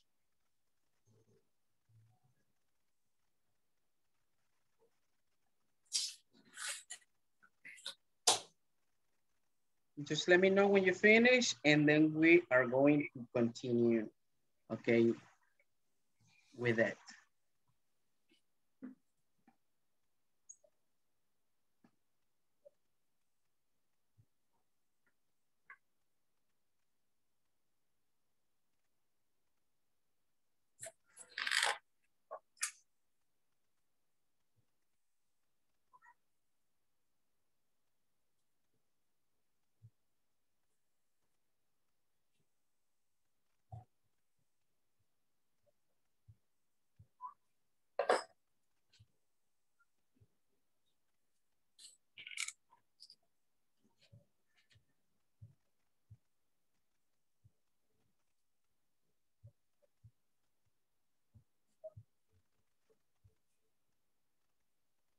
All right, just let me know when you finish.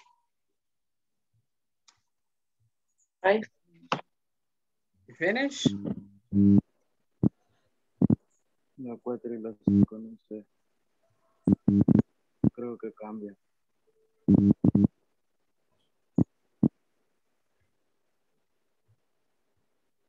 teacher. Hola, Jonathan. Ah, Jonathan, es que se le escucha bien suave la voz, Jonathan. Dígame. La 4 y la 5 cambia el verbo. Sí, cambia el verbo porque la 4 y la 5 son verbos irregulares. Yes. I'm gonna send those verbs to you right now. Let me see.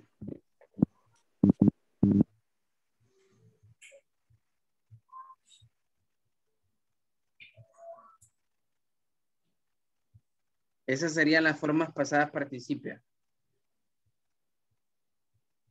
You got them in there in the chat.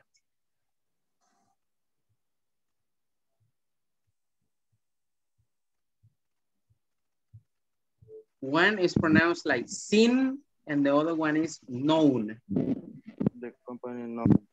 Igual. Lo único que se le agrega es una N. Known. Okay. Yes. Okay.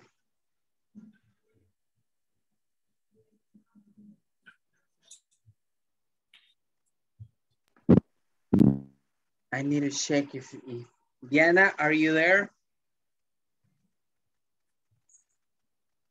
Diana Gabriela, ¿me puede escuchar?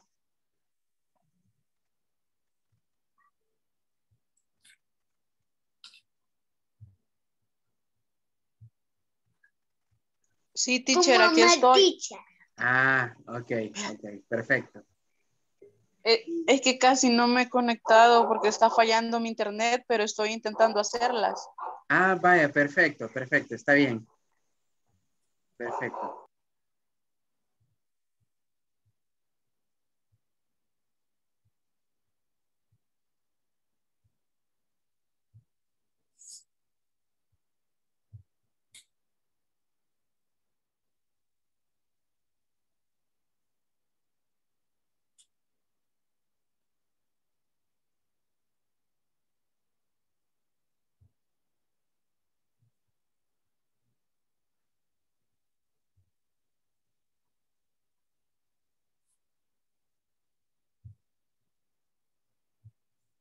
All right.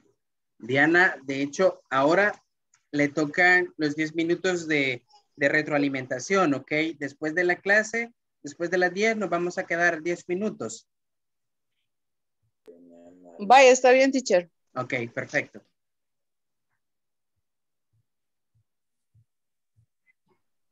Don't, teacher. Ok, perfect, Ever. Vamos a esperar a los demás. Let's wait for the rest to finish. ¿Qué pasa?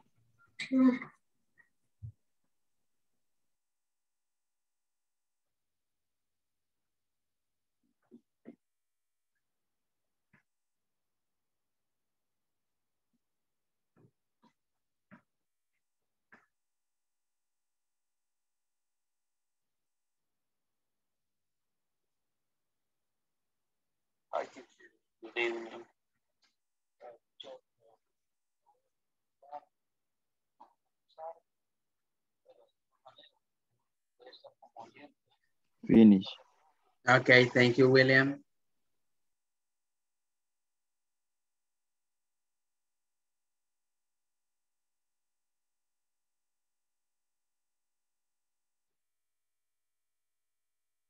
Check that out, Eric.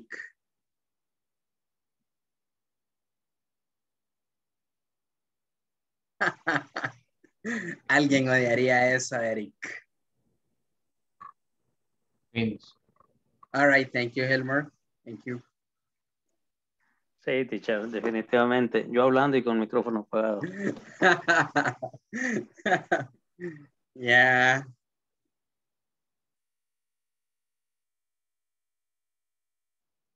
Okay, let's wait for the rest to finish. And then we're going to continue.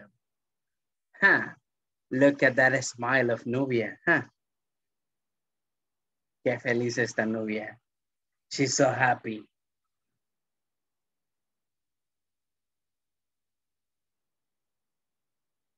Es por un sticker de un perrito. Está bien divertido. Ah, okay. All right.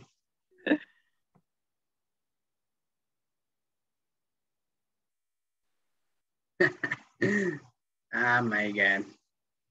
My wife will love that that picture, Eric. Okay. Mejor no se lo enseño porque va a agarrar ideas de ahí. Sí, es escuela para ellas. Exactly. Okay, did everybody finish? Ajá, Eric. Solo le da risa a Nubia, mire, cuando decimos Vaya, eso. ahí mandé el perro en el grupo de WhatsApp. Mandé el perro. Ok, vamos a ver el perro. Ahí mandé el perro. Dice.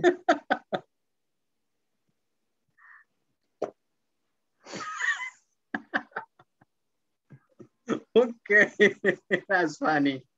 Yeah, that's funny. Okay. Thank you for sending it. Pero me da risa porque no sé qué es lo que quiere decir la expresión que habían puesto, pero la cara del perrito. Si supiera lo que quiere decir. Okay, people, did everybody finished? Sarah, do you finish? Yes. Perfect. Let's see. Let's read. Okay, very good. Let's read. Let's see. Salvador, can you please read number 2?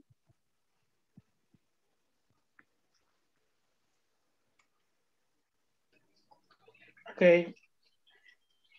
Our product is rated at 5 of the most popular in the United States.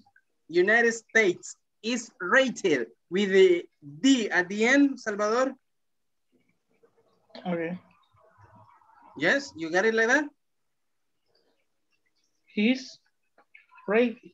Rated with ED at the end. ED. Okay, very good. Thank you, Salvador. Fatima, read number 3.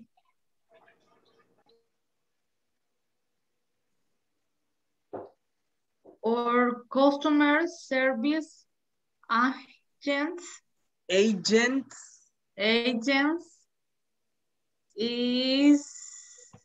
are perceived as the most efficient in the sector. Is or are? Are. Are.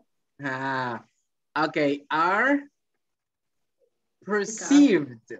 Perceived. Perceived. Okay. Teacher, una consulta. Tell me. En la anterior, en la que hizo Salvador, dice, mencionó all products is rated. Como son plurales, products You got no it. es are rated. You got it, E, Salvador. Because we got plural here. Look, products, productos, plural. So in that case, it has to be are, okay? Like here, look, are. Give me a second. Are. Okay. Like Choice. Perceived. Okay. Very good. Let's see who else can help me out with this. William, help me out with the next one, please. The brand is so as less. Give me a second. Okay, continue. Is so. S-A-W? Yes. That is simple past, William. Ahí necesitamos de past participle. El past participle, a ese verbo simplemente le agregamos N y ya se convierte en pasado participio. Que en este caso sería sin. Sin. Yes. Like this. Look. Seen. Okay. Continue reading, please. As the leader in the energy drinks market. Okay, thank you. Yeah, the Okay. brand is seen as the leader in the energy drinks market. Very good. Okay, let's continue. Let's see who else. Joanny, help me out, please. The company is Kano as a major producer of shoes in the region. Okay, let's see. The company is... Es que no es Kano. No. No. Like this. ¿Así la tiene? Entonces es known. La K, ahí la pronunciación de la... Ajá. La pronunciación de la K, ahí es... La K es muda. ¿Ok? Es como si no tuviésemos la K en pronunciación. ¿Ok? Simplemente es known. Okay, known. Okay, very good. The company is known as a major producer of shoes in the region. Very good. Company, singular, only one, right? Very good. And the last one, Ever, help me out reading the last one, please. Okay. Let me see. Our vegetables are rated. Okay, stay there. Vegetables, repeat. Vegetable. Very good, vegetables. Our vegetables are rated as the least contaminator of the national market. Okay, give me a second. I'm gonna are rated as the least. In that case, it's least, the word least contaminated of the national market. All right. Okay. Rated, like that. ¿Así la tiene? Rated. Ever? And everybody? Okay, perfect. Yes, that's the way. That's the way how, okay, is done. Bien, ¿hay alguna palabra de todas estas oraciones que tengamos acá que no comprendamos muy bien? Just let me know. Porque esto sería ya lo último que estaríamos haciendo. All right? Just to conclude with the video conference. I don't know if you have any question related to the vocabulary. No sé si hay alguna pregunta con relación al vocabulario o a la estructura en sí. Okay. What is rated? Rated. Yeah, rated. Exactly. Rated. Yes. Any other What question? Is? Huh? What is? ¿Qué significa? Rated. Rated is like when you are categorized. It's like como categorizada, catalogada, okay, en cuanto a una escala de calificación, okay. Generalmente ahí está actuando como catalogada, okay. Okay. Yes. Any other question? All right. Ahora es momento para que no nos vayamos con alguna duda. Did you have any question? Brooms and brooms. Where? ¿Qué dijo? And number one. Our company is considered the best manufacturers of brooms. Brooms. All right. What is brooms in that case? Look, brooms, it got different names. El nombre más común o el significado más común que tenemos de broom es para cuando, okay, listen up. That is a use that we do, okay, of an object that we use to sweep. You know what is sweep? Just to clean the house. you sweep, and then you mop. Broom means escobas. Escoba. Yes. Okay. Thank you, teacher. Yes. Si cambia la B por la G y dice groom, y ahí significa cuando usted va de smoking camino al altar. ¿Cómo se le conoce ahí, Eric? La matación. No. Ahí se le conoce como novio de cenar. Ahí se le dice novio, ok, al que se va a casar, pero La solo murición. es cuando ya la murición, dice. Yes, directo al matadero. No, listen. Pues gracias. Qué bárbaro. Hablando de eso, groom se le dice cuando ya el novio esté en el altar, vestido ya de smoking, ok, con suit, esperando a la novia. Entonces, en ese caso ahí, no se le dice, como comúnmente le decimos nosotros, va, boyfriend o girlfriend. No. Entonces, al novio se le conoce como groom, algo similar a escoba, solo que le cambiamos la G. Es así, miren. Groom, novio. Ok. Y ya a la señorita o la señora vestida de blanco, señorita de blanco, ok, ya no se le conoce como girlfriend, como novia, ¿verdad? Ahí, sino que tiene otro nombre especial para ese momento. Se le conoce así. Yes. Se le conoce como bride. Ok. Y ahí es novia, pero ya a punto de casarse. Ok. Y hay una expresión que se utiliza, miren, se utiliza esto. Wow. Un segundo. Walk down the...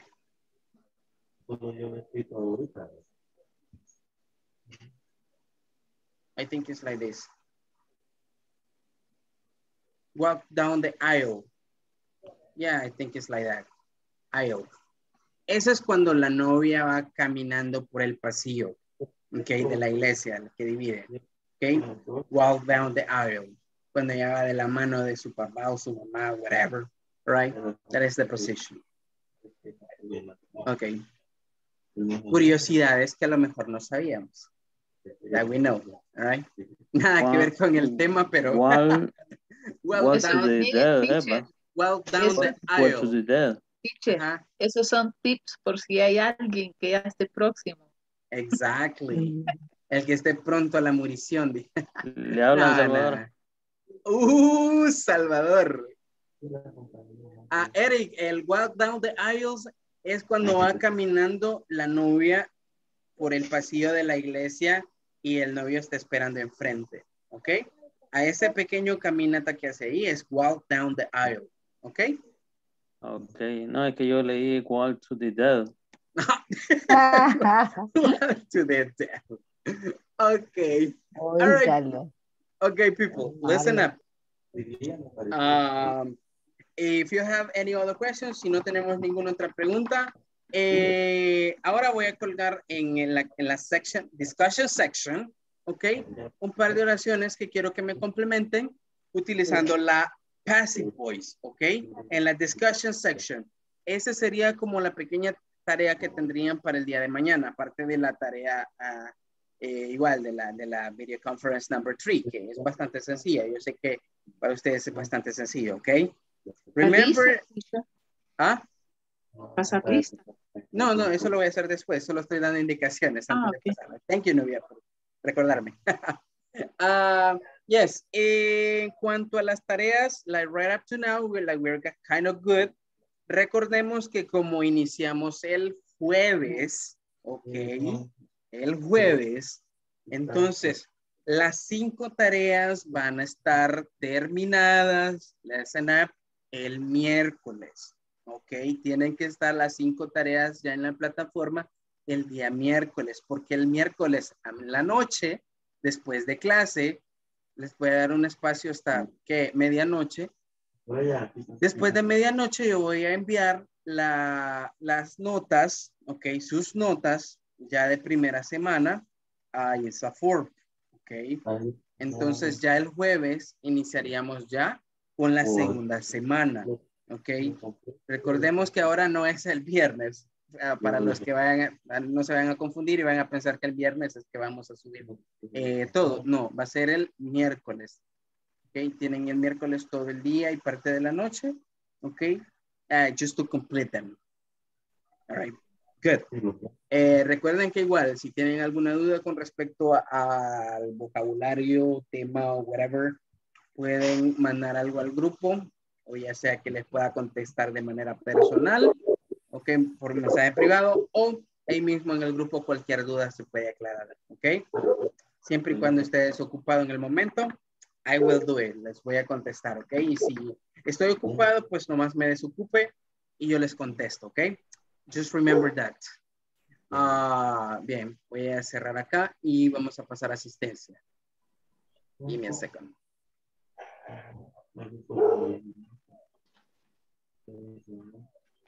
Okay, let's see. What is this?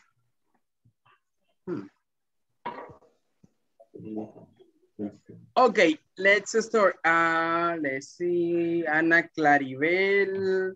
She didn't show up. Ana María. Present. All right, thank you. Diana Gabriela. Present. All right, thank you. Eric Guillermo. Present.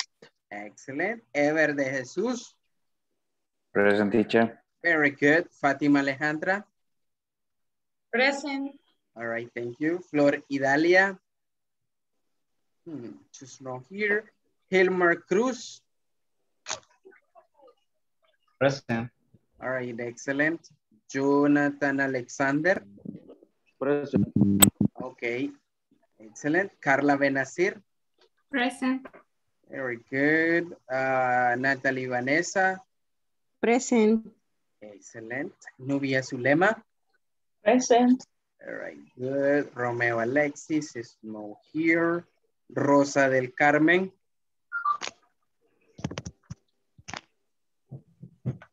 Rosa, are you there?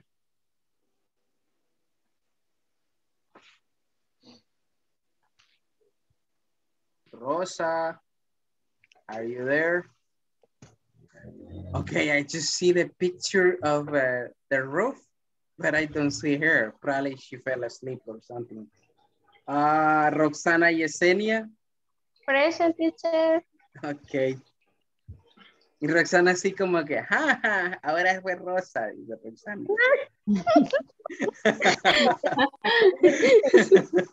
Ay, ya no me acordaba. Por no, qué pena. Ya no me acordaba, dice Natalie. Ok. Es que solo la naricita se la alcanzaba a ver. Bien doblada en el sillón.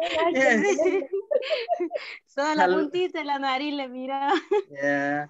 Salvador Alfonso. Present. Ok, thank you. Sara Carolina.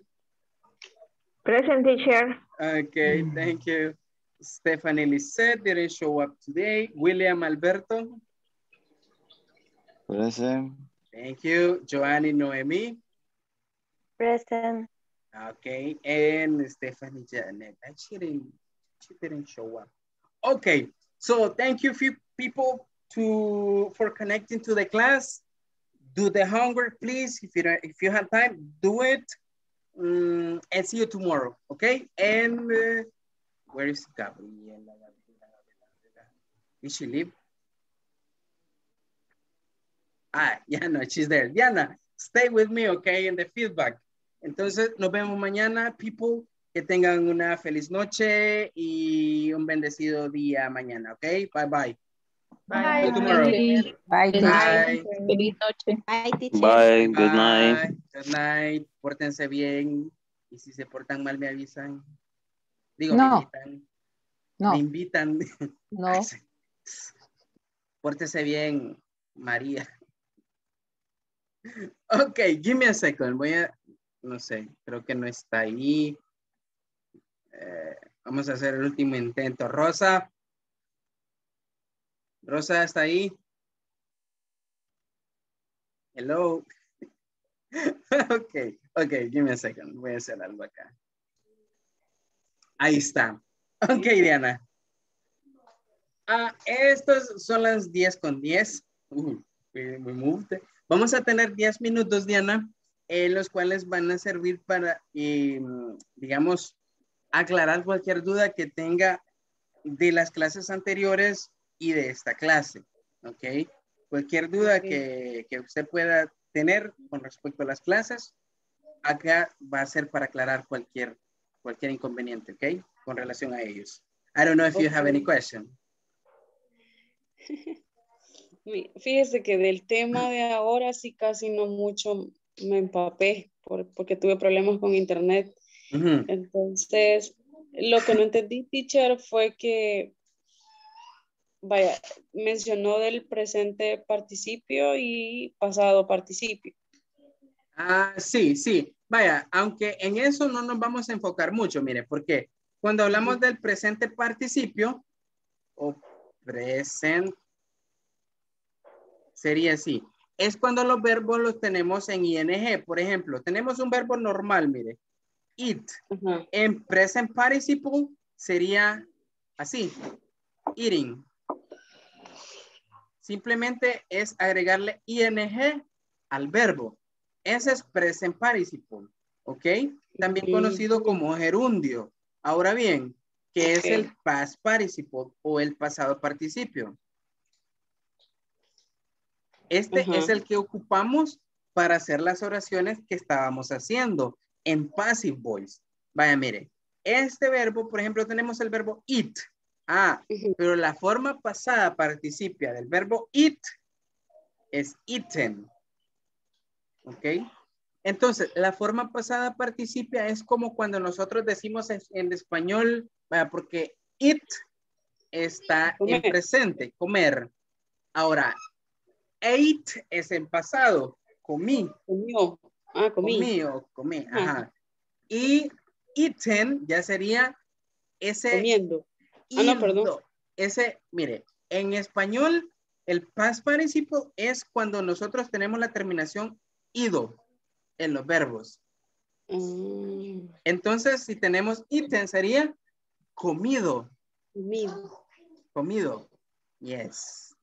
Entonces, esta es la forma que nosotros necesitamos para crear las oraciones en passive voice o voz pasiva.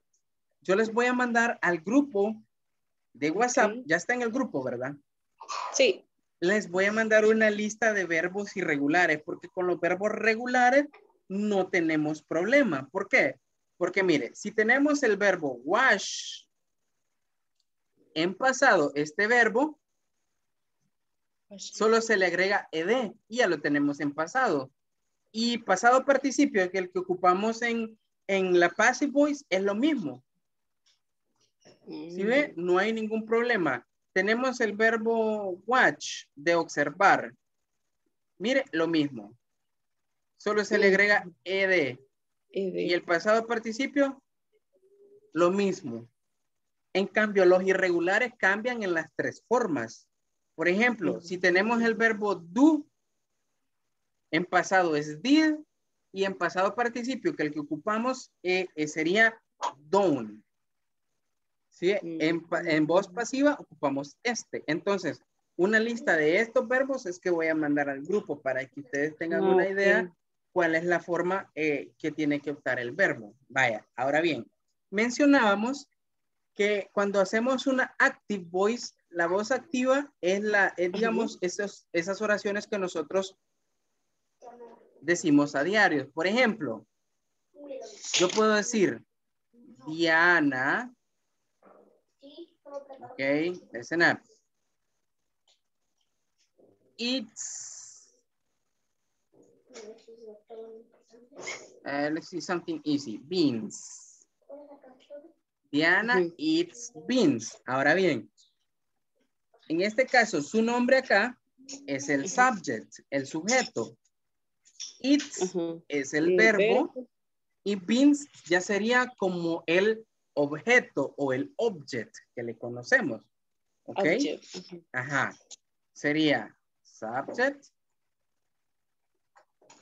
plus verb más object. Ajá. Y me sacó like here, class object. Ahora bien, ¿qué hacemos en pasivo, en la voz pasiva o passive voice? Ah, es lo opuesto. Ahora, la palabra beans va a ir de primero. Pasa a ser el sujeto. Exactamente. ¿Y qué más le agregamos acá? Ah, después del sujeto le vamos a agregar una forma del verbo to be. Todo va a depender de si la passive voice al principio, el subject, es singular o plural. Si es plural, vamos a colocar are. Si es singular, vamos a colocar is. En este caso, como tenemos beans, es plural. Es plural. Entonces, are.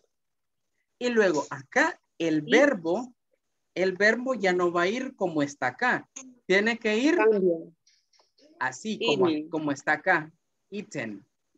Eaten. Yes. Eaten, como está acá. Entonces nosotros decimos acá, mire, beans are eaten. Y acá es donde colocamos by para decir por Diana. Y ya tenemos la oración en passive voice. Yes. Entonces, ¿qué es lo que tiene más realce acá? Ah, lo que tiene más realce no es usted en sí. ¿Ok? Como la que hace la acción, sino aquí es básicamente el objeto, básicamente es el que tiene más realce, lo que se está enfatizando. ¿Y aquí qué estamos enfatizando? Ah, los frijoles. Los frijoles. Ok, lo que se come, exactamente. Entonces, así es como es que usamos la passive voice. Vaya, vamos a colocar otro ejemplo. Ok. Teacher, pero ya me confundí en algo. Cuando dice presente participio, dice que se le agrega el ing. Ajá. Vaya, pero entonces, ¿y el presente continuo? No, es que, no, vaya, mire, le voy a explicar algo.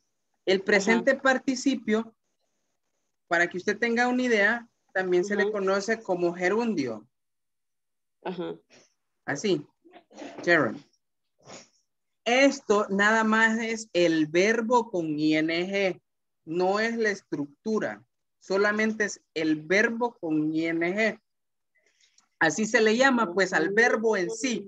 Cualquier verbo que esté con ing se le conoce como presente participio o gerundio, pero no a todo.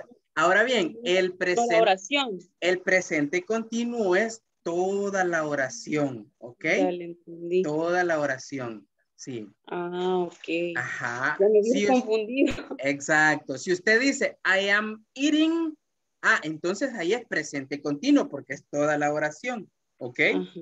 Okay. Pero así simplemente eating, solamente eating, entonces se le conoce como present participle o gerundio. Exacto. Okay. Solamente es el muy verbo con ing. ¿Ok? Ok, teacher. Yes. Ajá, entonces, bien. Vamos a crear una última oración entonces para ver, vamos a ver. Here.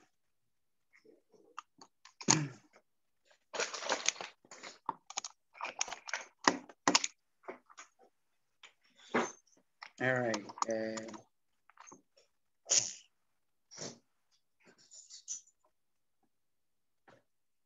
Let's put something easy.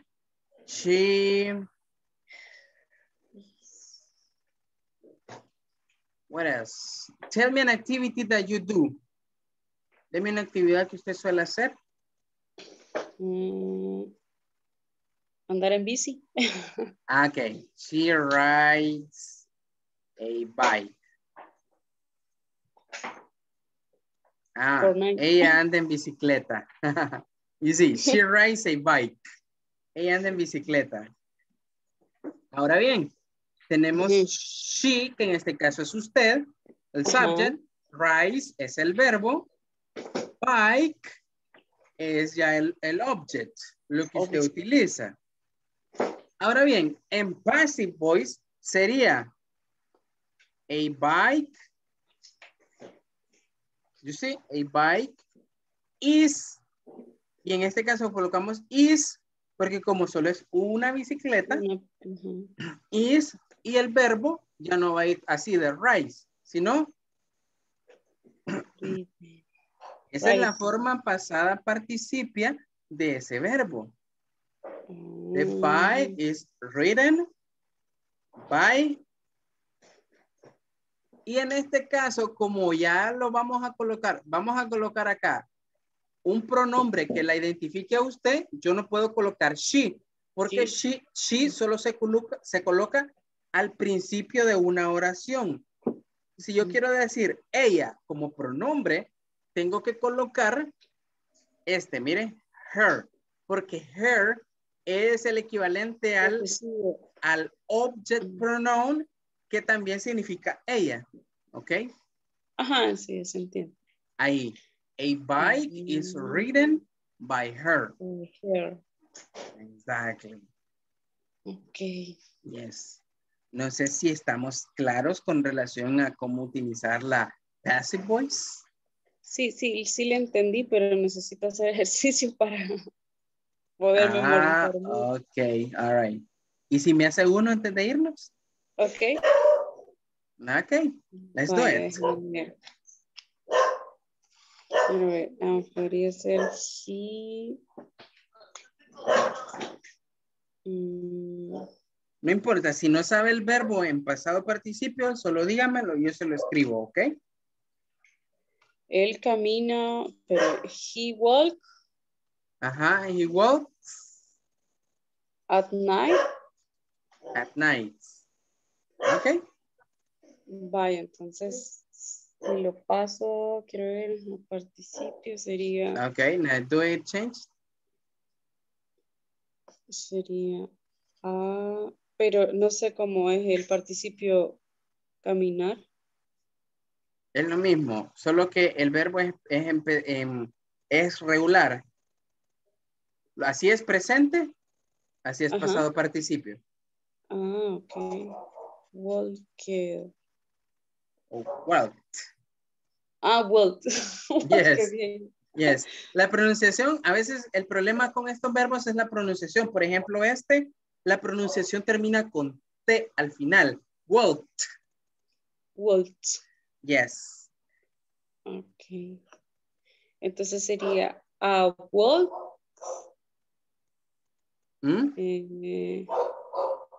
Sería en este caso como es él is. ¿Cuál es el objeto de la oración ahí? Quiero ver. El objeto.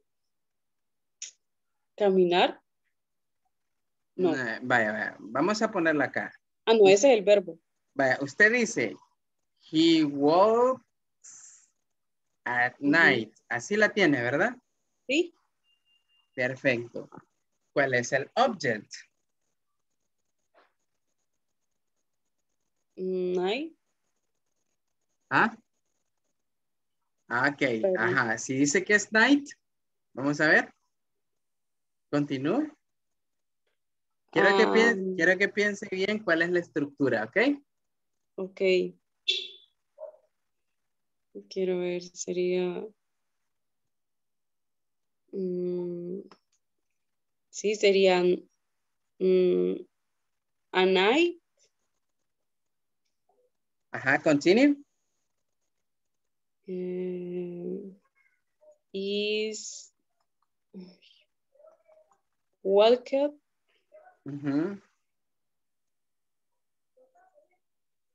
His. No. Algo así, algo así. Ajá. Ay, quiero ver. Pero es que sí sé que...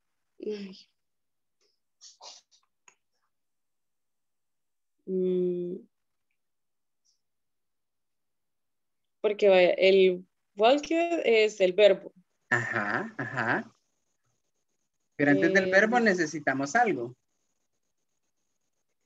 El sujeto. Pero no. Y si lo hacemos más sencillo y si cambiamos la oración, vamos a ver si me entienden esta. He, listen up. He dance in the party. Don't complicate. He dances in the party. Él baila en la fiesta. ¿Cómo sería en passive?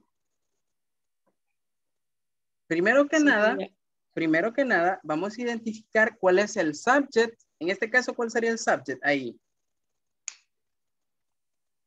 Party. Ajá, ya convertido en passive, ese sería el subject. Ajá. Entonces, vamos a poner. A ver. En vez de A, pongamos D. The party. The party. Ajá. Ok.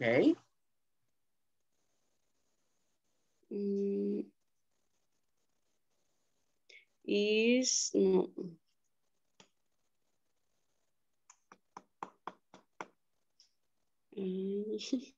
Ese otro es un verbo regular, así que no hay ningún problema. Entonces sería el dances. Así, ok. Danced. Como no podemos poner he, es his. Le falta. By his. No, no sería his. Sería him. Him. Him, yes. Los pronombres que van al final, mire, los que reemplazan a esos, vaya, son me, you, him, her, it, us y them. Estos son los mismos como si yo tuviese acá, mire, I, como si yo tuviese you, si yo tuviese acá he, y acá she, ajá. Si acá tuviera it, es lo mismo. Y acá tuviera we. Y acá tuviera they. They. Teacher, pero entonces esos no son posesivos, ¿verdad? Adjetivos, sino no, que se les conoce, esto se les conoce, mire, como así, se lo voy a connotar acá. Object pronouns. Pronombres objetos. Tienen la misma traducción que I, por ejemplo, I tiene la misma traducción que me, solo que I se utiliza al principio de una oración. Ajá. Me se utiliza después del verbo. Por ejemplo, si yo digo, Diana, talk to me, hábleme. Ese me es a mí, ¿ok? You see? I talk to you. Y ahí estoy usando el you, pero del object pronoun, ¿ok? Y si tuviera una persona adicional acá, por ejemplo, si tuviésemos a Eric, ¿ok? Como estudiante, yo le dijera, talk to him, háblele a él. Yo utilizaría him. ¿Por qué? Porque estos pronombres que le acabo de anotar acá se colocan al final de una oración, ¿ok? Nunca al principio, solo al final. Y significan lo mismo que los demás. He, him, es lo mismo, él. Okay. Exacto. Solo que unos se colocan al principio y los otros se colocan al final. Esa es la diferencia. Ok. All right. Me tomo de captura. Ok.